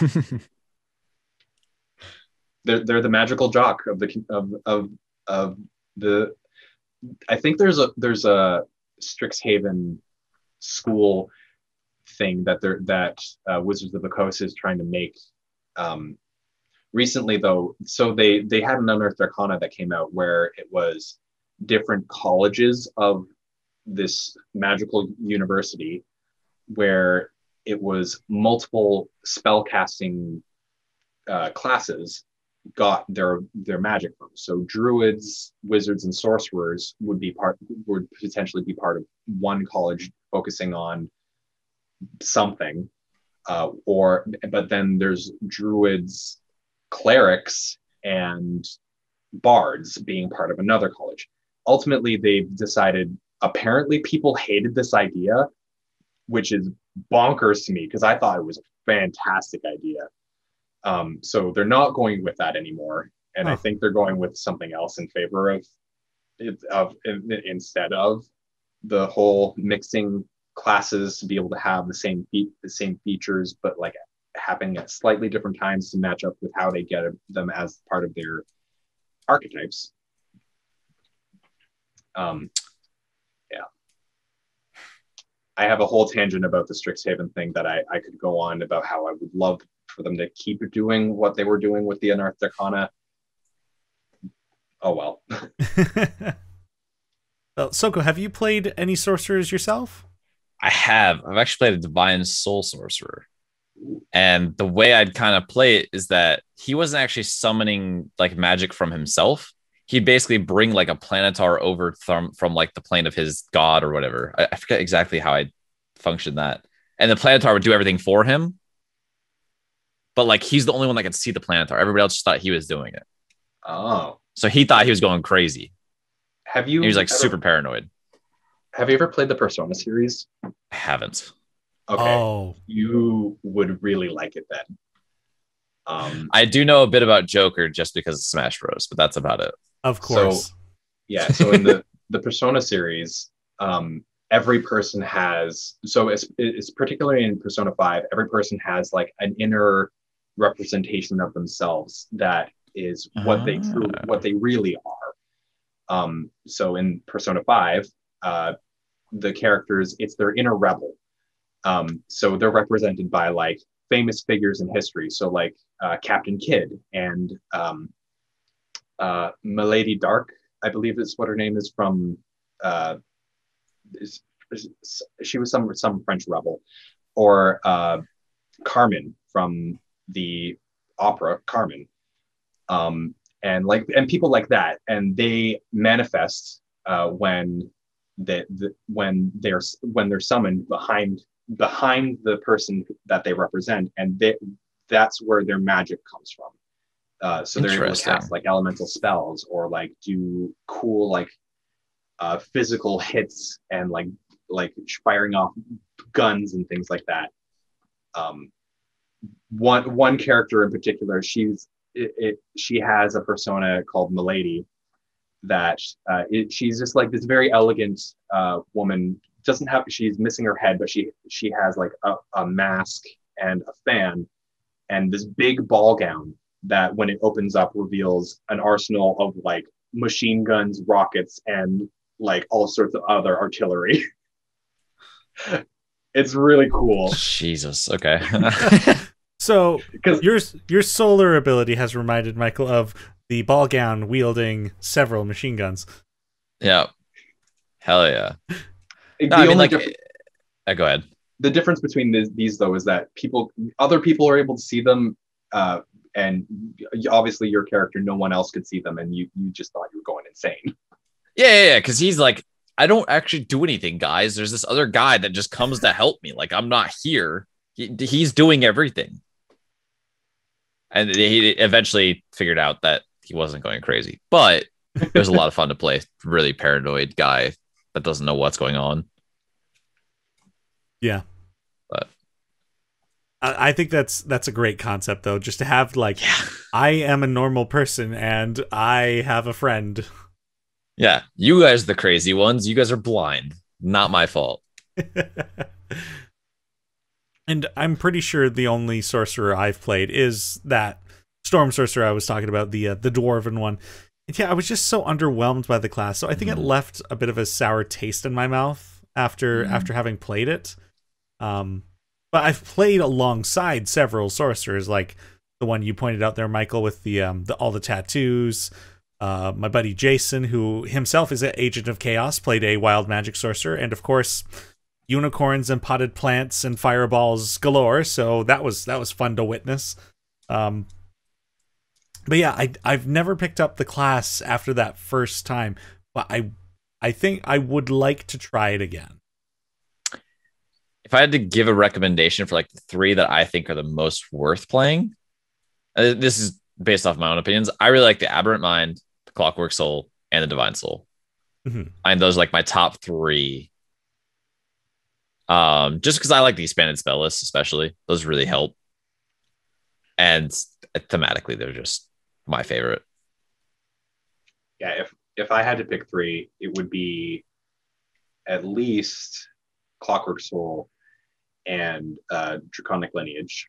And honestly, the Shadow Soul or the Shadow Sorcerer, like that one's pretty cool, especially if you decide to play a character that doesn't have dark vision to begin with, like a Dragonborn, for example, or a human. And then the Clockwork Soul, that the character I described earlier that doesn't think that it's magic. I thought that was just a fun idea that I just wanted to roll with, and it's almost like being an artificer without being an artificer. Yeah, exactly. Which I've done. I had a character that Teni, I think, DM'd for Fargrim Battlehammer. He was a Tempest cleric. But all of his electrical cleric magic came from his tiny mechanical crab that he had on his shoulder that he named Malichka. So awesome. Yeah, it was great. That crab. There was one point when we were trying to cross a river. He couldn't swim, so the crab. So he was able to float. So he was just like, I don't know what to do. So the crab like got down to like on his head and used its claws as like a propeller to bring him across the river. I love D&D so much. All right, focusing us in a bit. Sorcerers. So how do you guys find that you made your sorcerer characters interesting? Is there anything that you kind of like worked through, or is there a commonality between your process for you, Michael, I suppose in your case, since you've played multiples. So what I usually like to do with any character in general is I like to have a theme. But especially with sorcerers, if you have a theme when it comes to your spell casting. So the chef character, his whole theme was fire magic. So he had control flames, he had firebolt, but that was only part of it. His whole thing was he was a chef.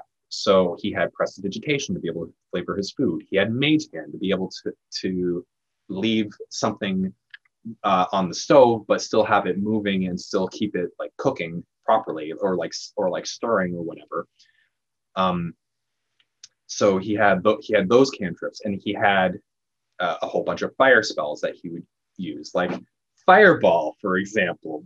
When people he thought of himself as a Gordon Ramsay, sort of like he is the best in the world. He is fantastic at his he is fantastic at as a chef, and people loved his food.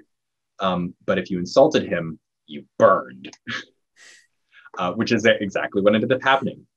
He as part of like this. It was just a one. I think it was just a one-off. But he started feeding the town to try and prove to this Rakshasa? Yeah. Who was like the lord of this town. He was just like, all right, prove to me that your food is good. So he went and like basically cooked for the whole town, and all of them loved it. But the priest at the church was just like, what are all you rabble rousers doing? Because he made an entire town have a party. And he fed them, and he ended up just saying to them, oh, just live a little. And he like shoved a spoonful of soup or something into his mouth, which the priest immediately spat out. And like, he saw red. And and it was just like, apologize. And the priest was like, what? Apologize. It's like, I will not apologize for anything. Then burn! Oh, Fireball into the church. Oh, damn.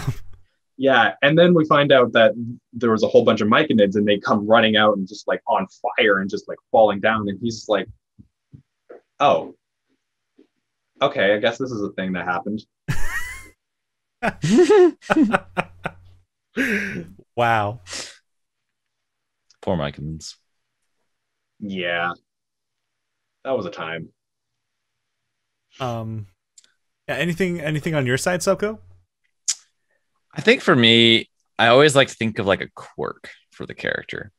So whether that is like the way they cast their spells, or more of a personality trait that is because of something that happens. So like with my sorcerer, I was like, okay, I don't want to just like kind of do like the magic from a god thing, because clerics kind of eat that up. That's kind of like that more their thing. So it's like, okay, what's that, something like kind of like really weird but fun that would be a great roleplay aspect as well. I was like, oh, why not have a divine creature that I can see doing everything for me, but it's not actually me doing it. I have no magic of my own. And that's where, and then I started off there, and I was like, okay, well, if I could see someone that no one else could, I'd probably be paranoid, and I'd probably hate people unless they were like, okay, it's fine, you can just talk to your imaginary friend. And that's how I ended up with the people I ended up with and all that. But yeah, for me, it all starts with like the quirk of how they're using their spells, or what caused them to gain their magic, that I think is the most important. Mm-hmm. Yeah, that's great. That's great. Both of these are great. Yeah, actually, I agree. How they gain their magic is probably a very important aspect of how their character is going to develop. Because, say, for example, if it's a family lineage of everyone is a sorcerer, then that's going to influence what their character is going to be like versus someone who gained their magic later on in life, or someone who's they're the only person in their family who's ever had these powers. Versus like someone who in their family who had generations before, sort of deal. Yeah, and to take the Xanathar's Guide to Everything, because this is what we do in each of these episodes, what the Xanathar's Guide recommends to help develop your sorcerer character is to consider the following things: your arcane origin, which this is exactly what you guys are talking about, like where your magic comes from, the reaction, and I'll elaborate a bit on that, a supernatural mark, and a sign of sorcery. So I won't touch on arcane origin. You guys already did that. The reaction is more about like what happened when your magic first manifested. Like, when was it? Like, was it during your birth? So like, was there some sort of magical event, an omen or something like that? Or was it later in your life when you're just walking down the street and then all of a sudden fireball and everyone's like, whoa? Was everybody like cool, or was everybody like no? So that's actually something I don't think about particularly very often, because a lot of the times I'll have a character idea and then I'll kind of forget that about how other people feel about it. I'll be like very like me about things, and then it'll be much later on that I kind of think about like, oh, other people have thoughts about these things as well. I'm surprised to hear you say that, considering you've always thought of like sorcerers as superheroes. Like, I think about like going back to X-Men and stuff like that, like the mutants, like their powers manifest at some point, like oh dear, what was the character's name? Magma or Terra or something like that, and just like Terra, I think, pools of lava, and they just like are burning up, and it's just like everybody's like, whoa, hold on, what's going on? I think part of it is, though, I just have the automatic assumption that people just accept it, which is definitely not the case in a lot of situations. Although now that I think about it, Daitrim, his powers, the reaction to his powers actually came about in campaign, as like part of it was him using his powers to be able to study magical creatures in a world where magic is basically illegal except for the divine. And a lot of the time, people reacted pretty poorly. Matt Costin, who's been on the podcast before, his character was very staunchly against magic because it was punishable by death, and he's just like, I don't want to die for being associated with a mage, which is fair. So there you go. There's an example where you hadn't even realized it was relevant. On the flip side, though, the reaction to Chef Frederick was one of awe, because he used his powers basically like a performer. He would travel, cook, and use his magic to be able to put on a dinner and a show, essentially. It's pretty sick, actually. Like a hibachi grill. Yeah. Yeah, exactly. He did hibachi. Oh, that's fun. Oh, that's such a sick idea. Gotta add that to the backlog. All yep. right. Oh, wow. Yeah, so it's these kind of things, like, because I like when developing a backstory, I like to think about like, because something has caused you to become an adventurer, right? So it's kind of like, what was so significant that could have made you change the course of your life to leave your home and put yourself in danger constantly? It's like, it had to have been a very significant event. That, and then I think the other thing that you brought up with the Xanathar's Guide, the mark, I never think about that enough with sorcerers, or really a lot of classes in general, like how things might have left a mark on you or anything like that. Because that is such an important thing. Because if people see that you're marked, a lot of people instantly superstitious, like, yeah, we don't like you. You shouldn't be in town. Maybe you should take a little trip. Pitchforks and torches. Conversely, the mark could also be their stop. Oh wait, no. Now that'll be sign of sorcery. Sign of sorcery. That's something. Never mind. But I think, or it could also cause you to be worshipped, I guess, as well. Yeah, that's true. They're again, and that kind of ties back into reaction too. But the the supernatural mark, like the subclass for the draconic bloodline, that one's almost built in. Like you have a scaly appearance somewhere on your person. Like it's built in. And that took a big part in my campaign, where like dragon sorcerers were considered evil because dragons took over the surface. So anybody who was a dragon sorcerer, they either had to go into exile or they covered up their scales and just tried to blend in with society.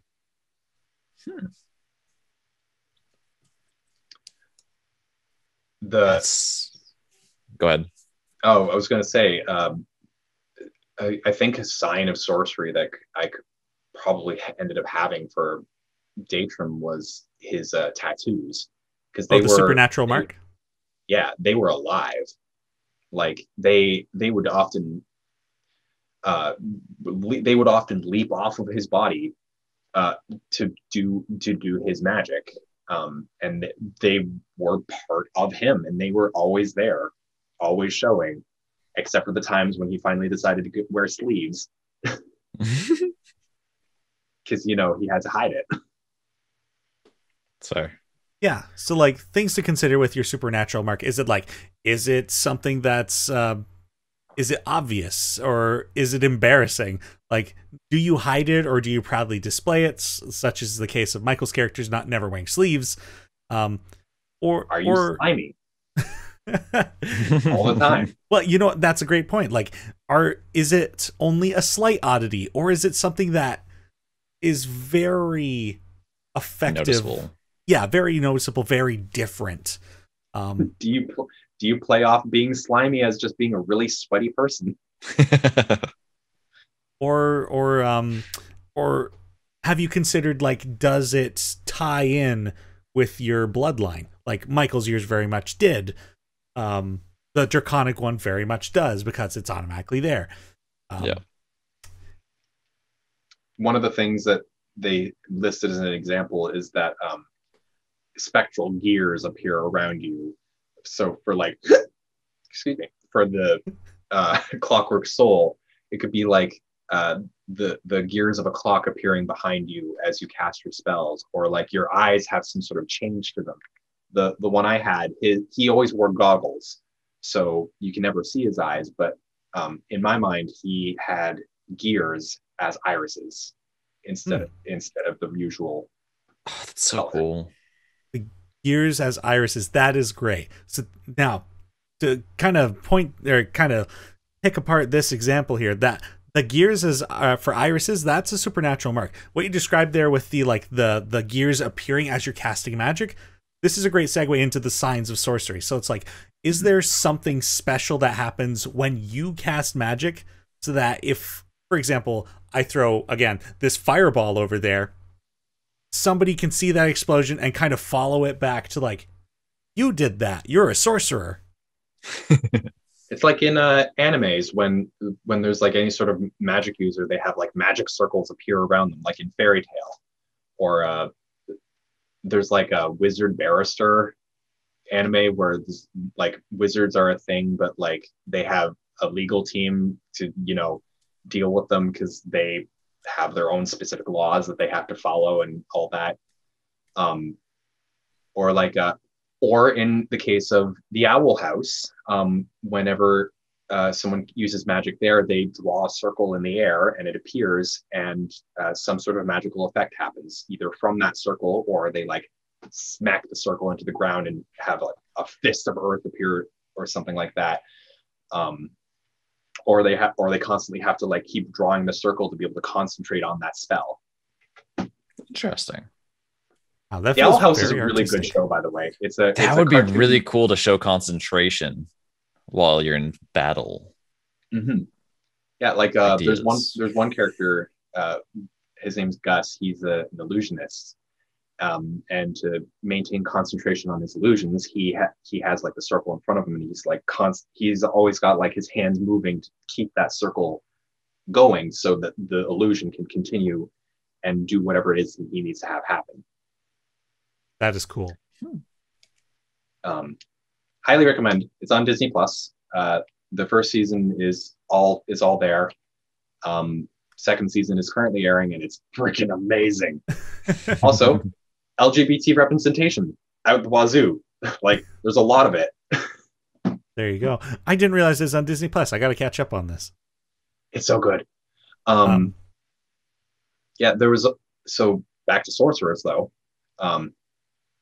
Oh, actually, yeah, Owl House. Those are all sorcerers because they get their magic from the demon world that they all live from. I could keep going. I'm not gonna. I just thought there was something really funny about. Anyway, back to Sorcerers. Wait, back to Owl House. But yeah, so other signs of sorcery, like some of the classic examples are like another anime example. Kamehameha. You yell the spell as you're casting it. Oh, everyone from freaking Dragon Ball Z is a sorcerer. Well, yes. Yeah, I mean, we've basically pinpointed any anime is almost like sorcerer monk. Yeah, they're sorcerer monks. Yes. Sorcerer monks. Oh no, I've got to do a subclass now. It's got to happen. All right. Kind of taking into account other senses, like maybe if you're a draconic sorcerer, as you're casting your spell, your facial features begin warping into draconic elements, and your hands take like clawed talons. And then once the spell's released, you revert back to your normal appearance. Wendy, my storm sorcerer, whenever she casted magic, her cloak would just go billowing out from behind her, as like the wind around her just like erupted. That is a very good sign. It's so cool. Why are sorcerers just so cool thematically, man? Because they're superheroes. True. They all need a cloak of billowing. Yeah. All of them. Or just the gust cantrip. That's true too. There you go. Another example I wrote down, but is probably very detrimental for your campaign, is every time you cast a spell, a gong sounds. Dong. Even uses subtle spell. Yeah, Gong. Exactly. Oh yes, the gong. We know who that is. Fireball. Oh yeah, the sign of sorcery I had for Daitrim was some random animal would appear and like manifest as the spell. For example, conjuration was a shark that he had. And one of his spells was sword burst.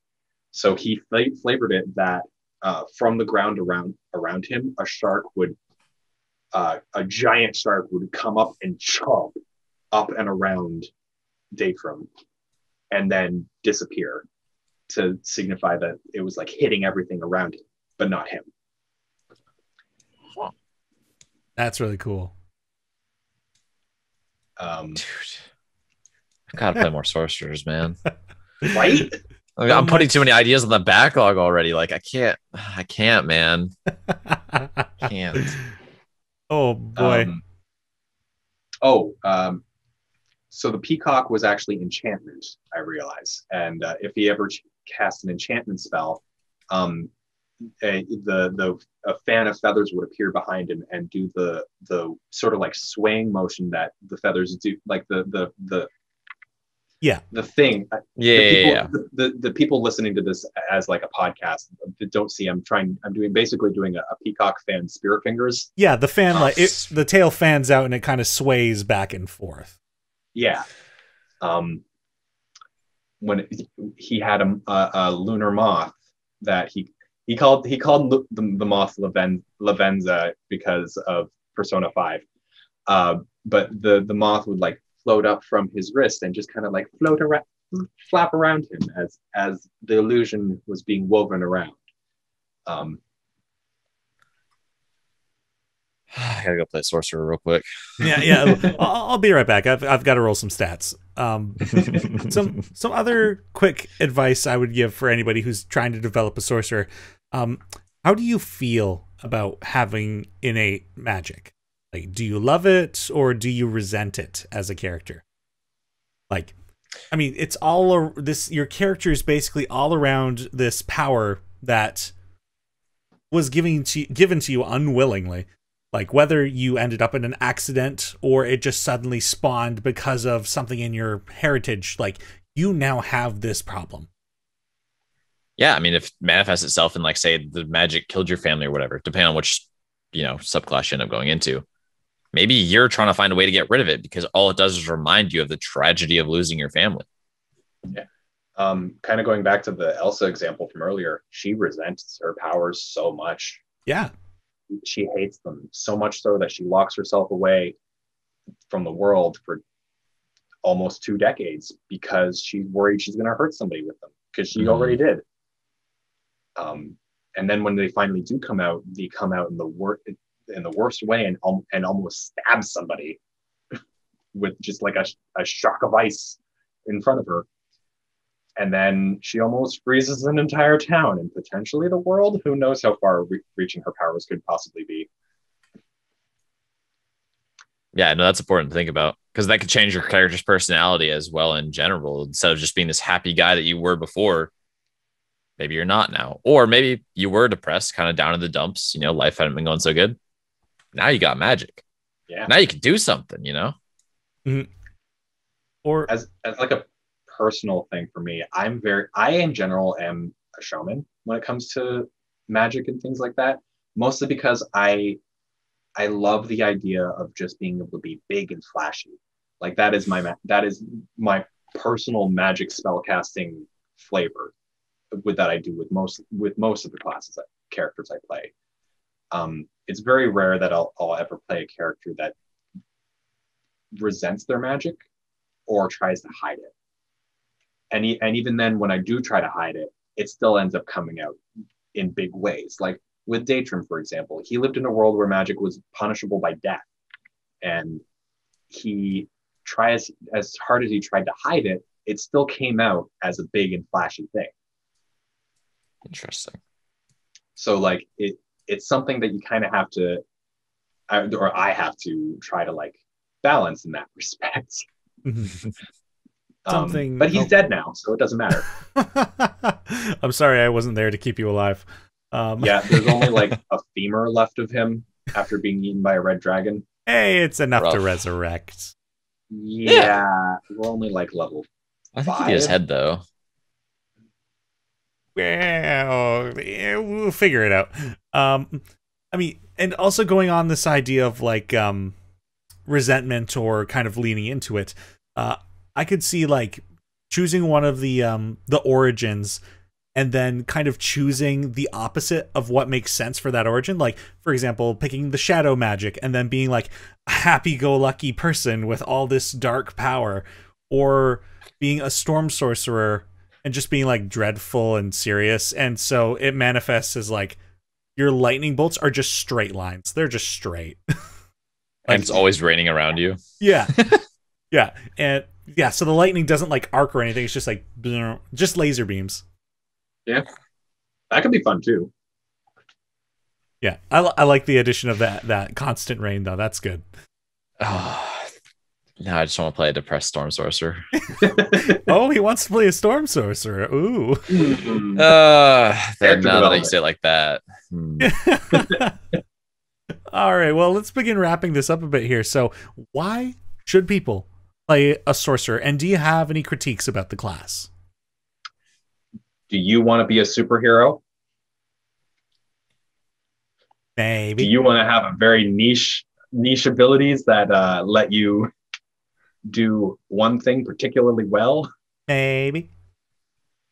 That is, I will say, that is a little bit of a downside to Sorcerer. Yes, you can have a very cool themed character. However, actually, that might even lead into good character development. Of they're very good at one thing, but they're not very good at a whole bunch of other things.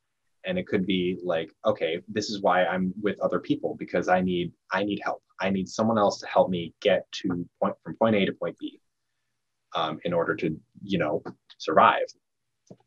But that is a major drawback, is that you can tailor your spells in such a way that you can be this cool superhero But then you have all these weaknesses and drawbacks that come with that. So you need to be able to try and figure out how to overcome those. So that in and of itself could lead to a very good character development, and later on develop into a well-rounded character.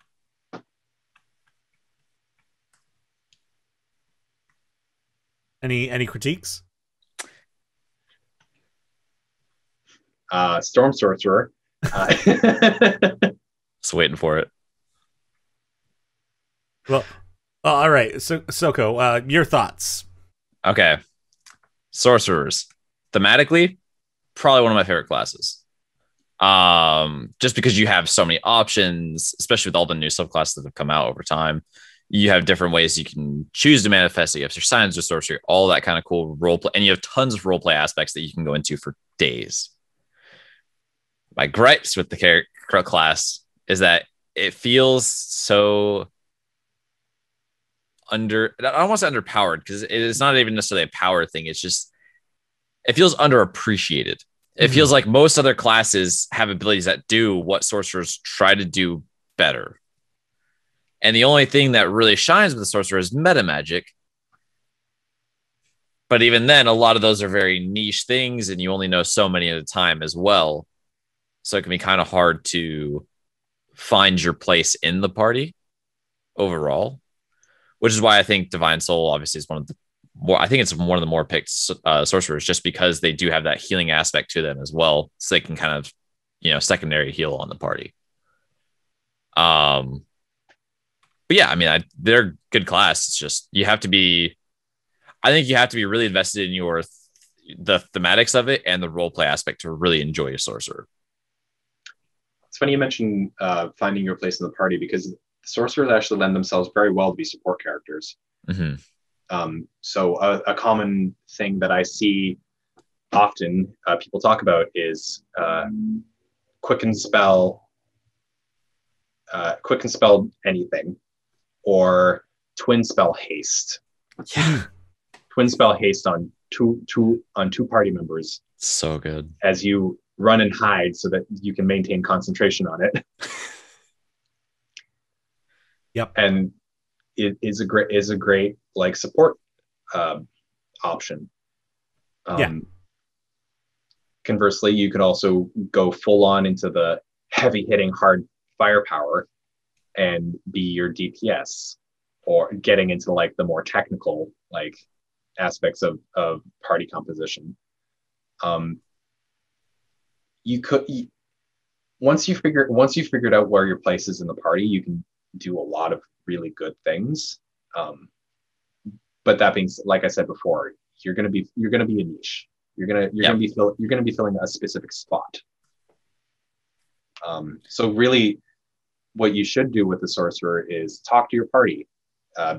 Ask them, okay, who wants to do what, and like say, and you can say to them, I want to be able to do X thing, and then you'll be able to figure out party composition better. Yeah, I think it always just comes back to the wizard being this all-encompassing class that can literally have a spell for every situation, which it kind of just overshadows a lot of the other spellcasters, which is really unfortunate because they all have some really cool things they can do. Yeah. My why should people play a sorcerer? It really is about the meta magic for me. Like, are you familiar with many of the spells in D&D? Do you not want to homebrew any additional spells? Well, pick a sorcerer and meta magic the fuck out of whatever you want, because you will find new ways to fall in love with the same old spells. Coming this summer. No, it just like turns into a rom-com trailer. You'll fall in love with these spell slots all over again. But yeah, no, meta magic is superb. Like you like Michael was saying with the haste, like two people haste at the same time, that's absurd. You haste them and then run away because you don't want to lose that concentration. But yeah, it's great. I kind of wish the class would give more meta magic options, because clearly that's where the class's strength lies. And then my other critique is learn spells. Go fuck yourself. It's just a lot of swearing coming out of me at this point. I'm so sorry. I just really don't like learned spells. Yeah, because it overshadows those spells that don't have to, right? Like the Warlock and Sorcerer, where you only have, and the Bard, where you have these spells you've picked, and you're stuck with them. Yeah, sorry, I meant known spells. That's what I meant. But yes, these things, I don't like it. I want to be able to change daily. I think ultimately, though, I agree with you about needing to know spells particularly well. If you know magic and how spells work and in a general sense, you could play a sorcerer very well. If you know the magic, it's like if you know the rules, you know how to bend them. If you know the rules, you need to know the rules before you can break them. Yep. Mm-hmm. Which is funny to say, considering the class is about I don't know how my magic works. Yeah, it's like you don't. The theme is chaos, and I don't know, but the actuality is you need to know things pretty well. Well, if you want to be effective anyway. Well, or even not even effective, just playing a character that you will enjoy. Yeah, I just recommend not doing Storm Sorcerer for your first Sorcerer. I didn't enjoy it. Yeah. If you want a good Sorcerer to play as your first Sorcerer, either Draconic or Shadow Sorcery is my recommendation. Draconic just for the sole purpose of you get extra HP and you get extra AC, and Shadow because you get cool stuff to do. Like you get some you get a lot of passive abilities as a sorcerer that just kind of happen at first level. I mean, I agree. Yeah, they do have a big first level buffs. I agree with the Draconic recommendation for a first time, because who doesn't like dragons? I mean, the extra protection is nice. The flavor of being imbued by dragons is pretty cool. So I think it's definitely a safe way to go for the first one. Though I imagine a lot of people will tend to just go for the wild magic because they're like, ooh, fine. But yeah, if anything, I would actually suggest against being a wild mage as your first time, purely because those abilities get forgotten so easily. So would I. I would as well. But there you go. Well, go be a sorcerer, everybody. Now, I better ask you guys before I forget. On a scale of 1 to 5, how would you rank the sorcerer class? 1, you wouldn't recommend. 2, it's a boring class. 3, not your first choice but can be fun. 4, you recommend the class. And 5, sorcerers are my favorite class. 6, go play a sorcerer right now. Jeez. Breaking barriers already. Stupid meta magic breaking my scale. I think I'm more in the 3.5 range for sorcerers, where I don't recommend it for a new player. I think you really do need to have a better grasp on spells in general to be a good sorcerer. Like to pick the spells that you want. Yeah, because picking your spells is huge. You really need to know, hey, what do I want to do with my spell list? Yeah. And just trying to use meta magic to mess around with spells that if you don't already know how spells are generally working, it's going to be a little rough. It's going to be a high learning curve. So I don't think it's good for a newcomer, but I think for someone that's just trying to mix it up, that enjoys playing magic user, I think Sorcerer's great. Because it's almost a fun little challenge too, to find, okay, what can I do with this Sorcerer? What can I push its limits to for where I want it to be in this campaign setting? So. And I'd give the class a 3. I was even thinking about going at 2.5, but I'm like, that'd mostly be because my bias of a very bad first time. So I'm like, looking at the class and looking at meta magic, I'm like, man, this shit is so cool. That's going to be so fun to do. But I didn't get far enough with the character. I was a storm sorcerer, known spells. I just had a lot of gripes at the time, and I just got to give it another chance. So I know there's fun to be had. I mean, Michael's played it 6 times, so it's got to be somehow good. I mean, people still played Rangers when they're bad too. So, I mean, just because someone enjoys it doesn't mean you would necessarily will. But yeah, the people who play Ranger weird me out. I say, as I'm currently playing a Ranger, but I'm also not the Player's Handbook Rangers. So Yeah. All right. Well, Oh, man. thank you guys for joining me for this incredibly long conversation about sorcerers. Now, before we move on to our final segment of the podcast, I've got a bonus question for you. Well, I suppose this is more of a situation to set up and then a question. So, we're sorcerers now, the three of us. But we haven't figured out how to control our powers yet. So, what is the one minor accident you keep causing with your magic? Mine, for example, is every time I take a drink of a glass of water, the water like displaces ever so slightly and it just spills all over my shirt. I really like that. I think I would be if I'm ever upset by things, stuff flies off shelves a lot. So I'd probably have to learn to either not buy expensive things or breakable things, or to bolt things to the ground. It's like treat your floor with like foam padding. Yeah, or constantly have big squishy carpets. Lots of rugs. Nothing goes on a shelf higher than hip height.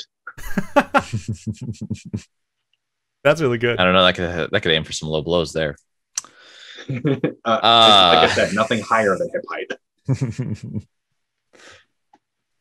I think for me, it'd be like whenever I touch someone else's cell phone or my own cell phone, like kill the battery and just dies randomly with no reason to it. Well, that would suck. Oh God. Oh. Okay, but that just also sounds like you're a storm sorcerer at that point with electricity powers. Shit. So let's go back about building character. Do you like the powers or do you resent them? Resent that one. Sure. Oh, he resents them because he relates. I resent it when it's my phone. Oh, brilliant. Well, thank you both for indulging me on that bonus question. That was really funny. That was great. So this does bring us to our final segment of the podcast. This is our chance to hear from the listeners. It's Question Dicely. So today's question was submitted by Laura K483, previous guest on the podcast. And she submitted this question on the Dicely D&D Discord server. So if you haven't yet, come hang out with us on the Discord server. We talk about D&D. There's a place to submit questions for the podcast.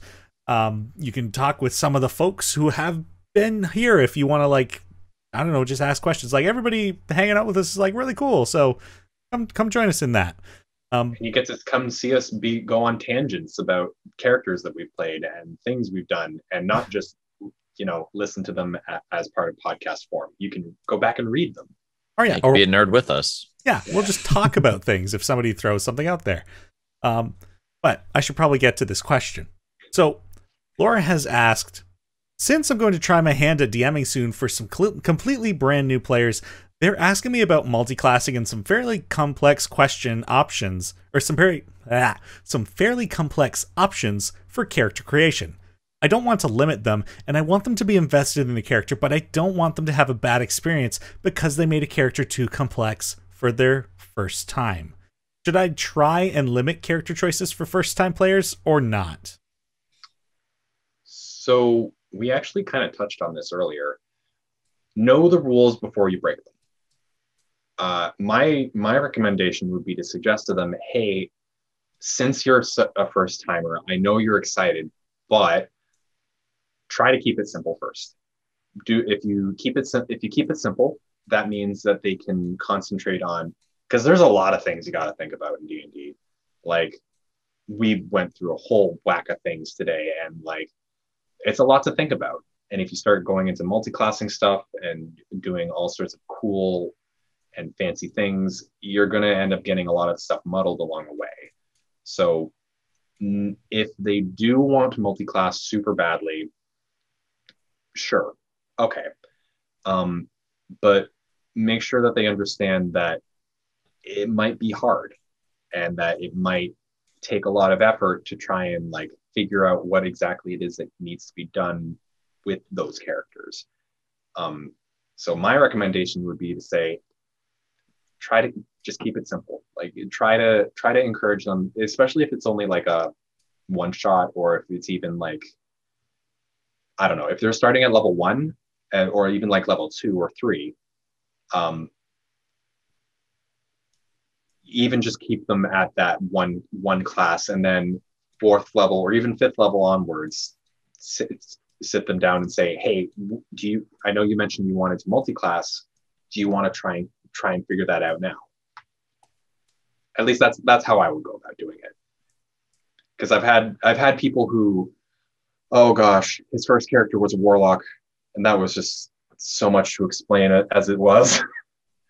I was also the only person there who played D&D before, and I was the player. I wasn't even DMing. So there was a lot of times in that particular instance where they deferred to me and said, hey, what would I do in this situation from the DM? And I'd be like, well, you're the DM, so ultimately this is your call, but as per blah blah blah blah blah blah rule, that so if you want to explain a lot of things, especially with like different interactions with different subclasses and all that, go for it. But otherwise, my advice is just keep it simple.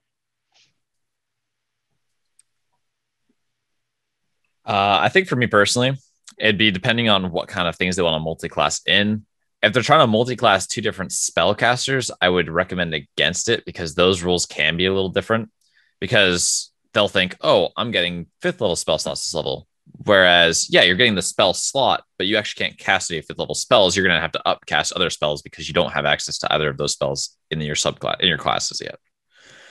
And trying to explain like a lot of that can be a little difficult, as well as just some multi-classes are very hard to pull off because they don't have the same stats, or you're doing a martial and a half caster, or there's a lot of like weird multi-classing rules between like half casters, full casters, and melee users. Warlock. So I think I would try to make sure that's one of the very easy ones to pull off if it is, and if they're really excited to do it. But I mean, yeah, with first-time players, you just need to make sure that they understand, okay, this is how it works, and really go through with them and make sure that you both understand what that is going to mean for their character. Mm-hmm. I think my opinion on all this, and I don't think you guys really touched on this aspect of the question, though. This is also the DM's first time going into this as well. So I think, considering what you know about the classes, because I've DM'd for many a first-time player, and it's often the case that they won't understand their own abilities.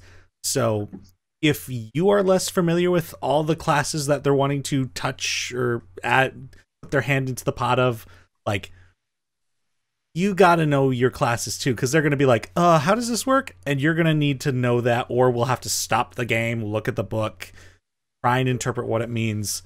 So I'd probably suggest, if you're a new DM DMing for a new group, I would just say, keep it a 1 class. Like, let's not make this any more complicated than it is. And the more difficult we make it off the bat, the less enjoyable it risks becoming for any particular individual who might feel overwhelmed. And that could include the dungeon master in this case.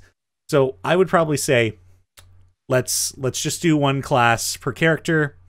If you're an experienced player, go for it. I trust you know what your class does, but I don't. Yeah.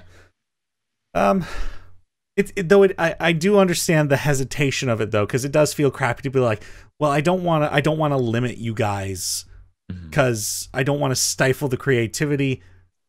But like Michael was saying, learn to walk before you can run. Yeah. Yep. And like, it isn't. You don't even necessarily need to think of it as stifling creativity. It's more. This is kind of a personal thing. I enjoy when there's rules surrounding what I need to do for a creative setting. So, because like if I'm told, okay, go make a character, and I'm given nothing to build off of, I have literally the entire universe of like thoughts and ideas and things to go off of, it can be overwhelming. But if there's like some sort of structure to go off of, then that in and of itself could lend itself to be to be very creative. Like having a framework of saying, for example, you're going to be doing a heist. Everyone pick a rogue archetype. Or like some sort of, or tomorrow, actually, I'm going to be going to watch the Perseids with a bunch of other nerds, and our theme was stargazing, and everyone had to pick a class and character that had something to do with the stars. So I chose a celestial warlock because, like, you know, that would be cool. One person is going with the star map druid. Another person is going with like a swashbuckler who uses the stars to navigate. So like having a framework isn't necessarily a bad thing. It can lend itself to some very creative and very interesting characters that you wouldn't have necessarily thought by yourself. Yeah, great. Does anybody have anything more they want to add on this? That's it for me. Cool. Well, hopefully, Laura, that helped with your conundrum. And I guess it also depends on like the players you've got. Like you say, they're first timers, but have they done research? Like, are they very excited? And by the sounds of it, they are, and they have at least they are aware of what multiclassing is. So they got to have some knowledge, kind of figure out what they know, and if they're able to hold their own, perhaps you can trust them to carry the weight, or make that clear. I don't know much about that class, so you're going to need to be the expert on this. Yeah, that's all I've got. So thank you for that question, Laura. You can follow her on Twitter and most social media spaces as at LauraK483. So thank you very much. And that does bring us to the end of this podcast episode. So thank you, Socoler and Michael, for joining me on this very long conversation about Sorcerers. It was a pleasure. I always have a lot of things to say about Magic. Yeah, I mean, it was awesome, and now I have way too many character ideas. Thanks. So, well, I'd like to give you both the chance to plug any projects or social media for people to follow you with. So, where can people keep up with you? Let's start with Michael. I mean, I'm on Twitter. You can see my handle on the screen. Not the people that are listening. Oh, yes. At Pishy4 is what I'm on Twitter. I don't tweet very often. I'm more of the normal Muggle sort of person that comes on this podcast that's friends with Denny than the actual like active social media-ite. But I will plug that you should listen to the Dicely dungeon. Oh my gosh, the Dicely D&D campaign that they've got going on every other Saturday. And it's also a good thing I don't pay you to plug for me. Man, I know. I wish I did get paid, but apparently I'm just terrible at it. Well, I wish I got paid too. Yeah, that's fair. One day. All right. Socoler. All right. I'm at Socoler_ on Twitter. Otherwise, on other platforms, I'm just Socoler. I stream video games on Twitch. I'm dumb. I'm good at some games and terrible at most of them. So, you know, if you like that kind of thing, check it out.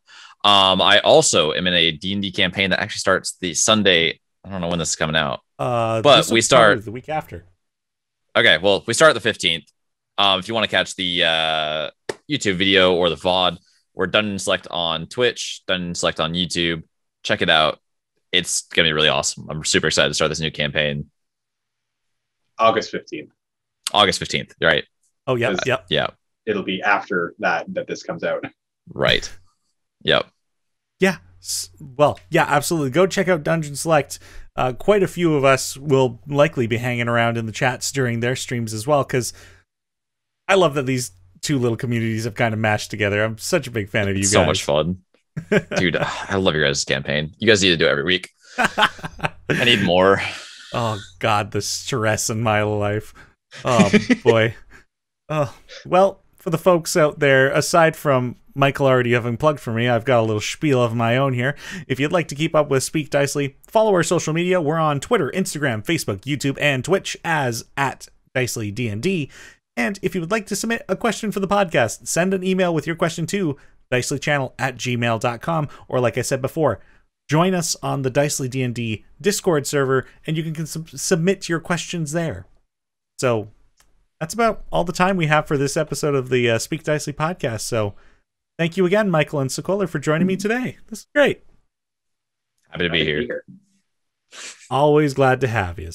So for everybody out there tuning in, thank you for doing so. And my name is Denny, and I will be back to Speak Dicely again with you soon. Bye-bye. Bye. Bye. This episode of the Speak Dicely podcast was produced and edited by myself, Teni Brant, and the intro and outro music were created by Teni Brant. Thank you for the support, and we'll see you next time on the Speak Dicely podcast.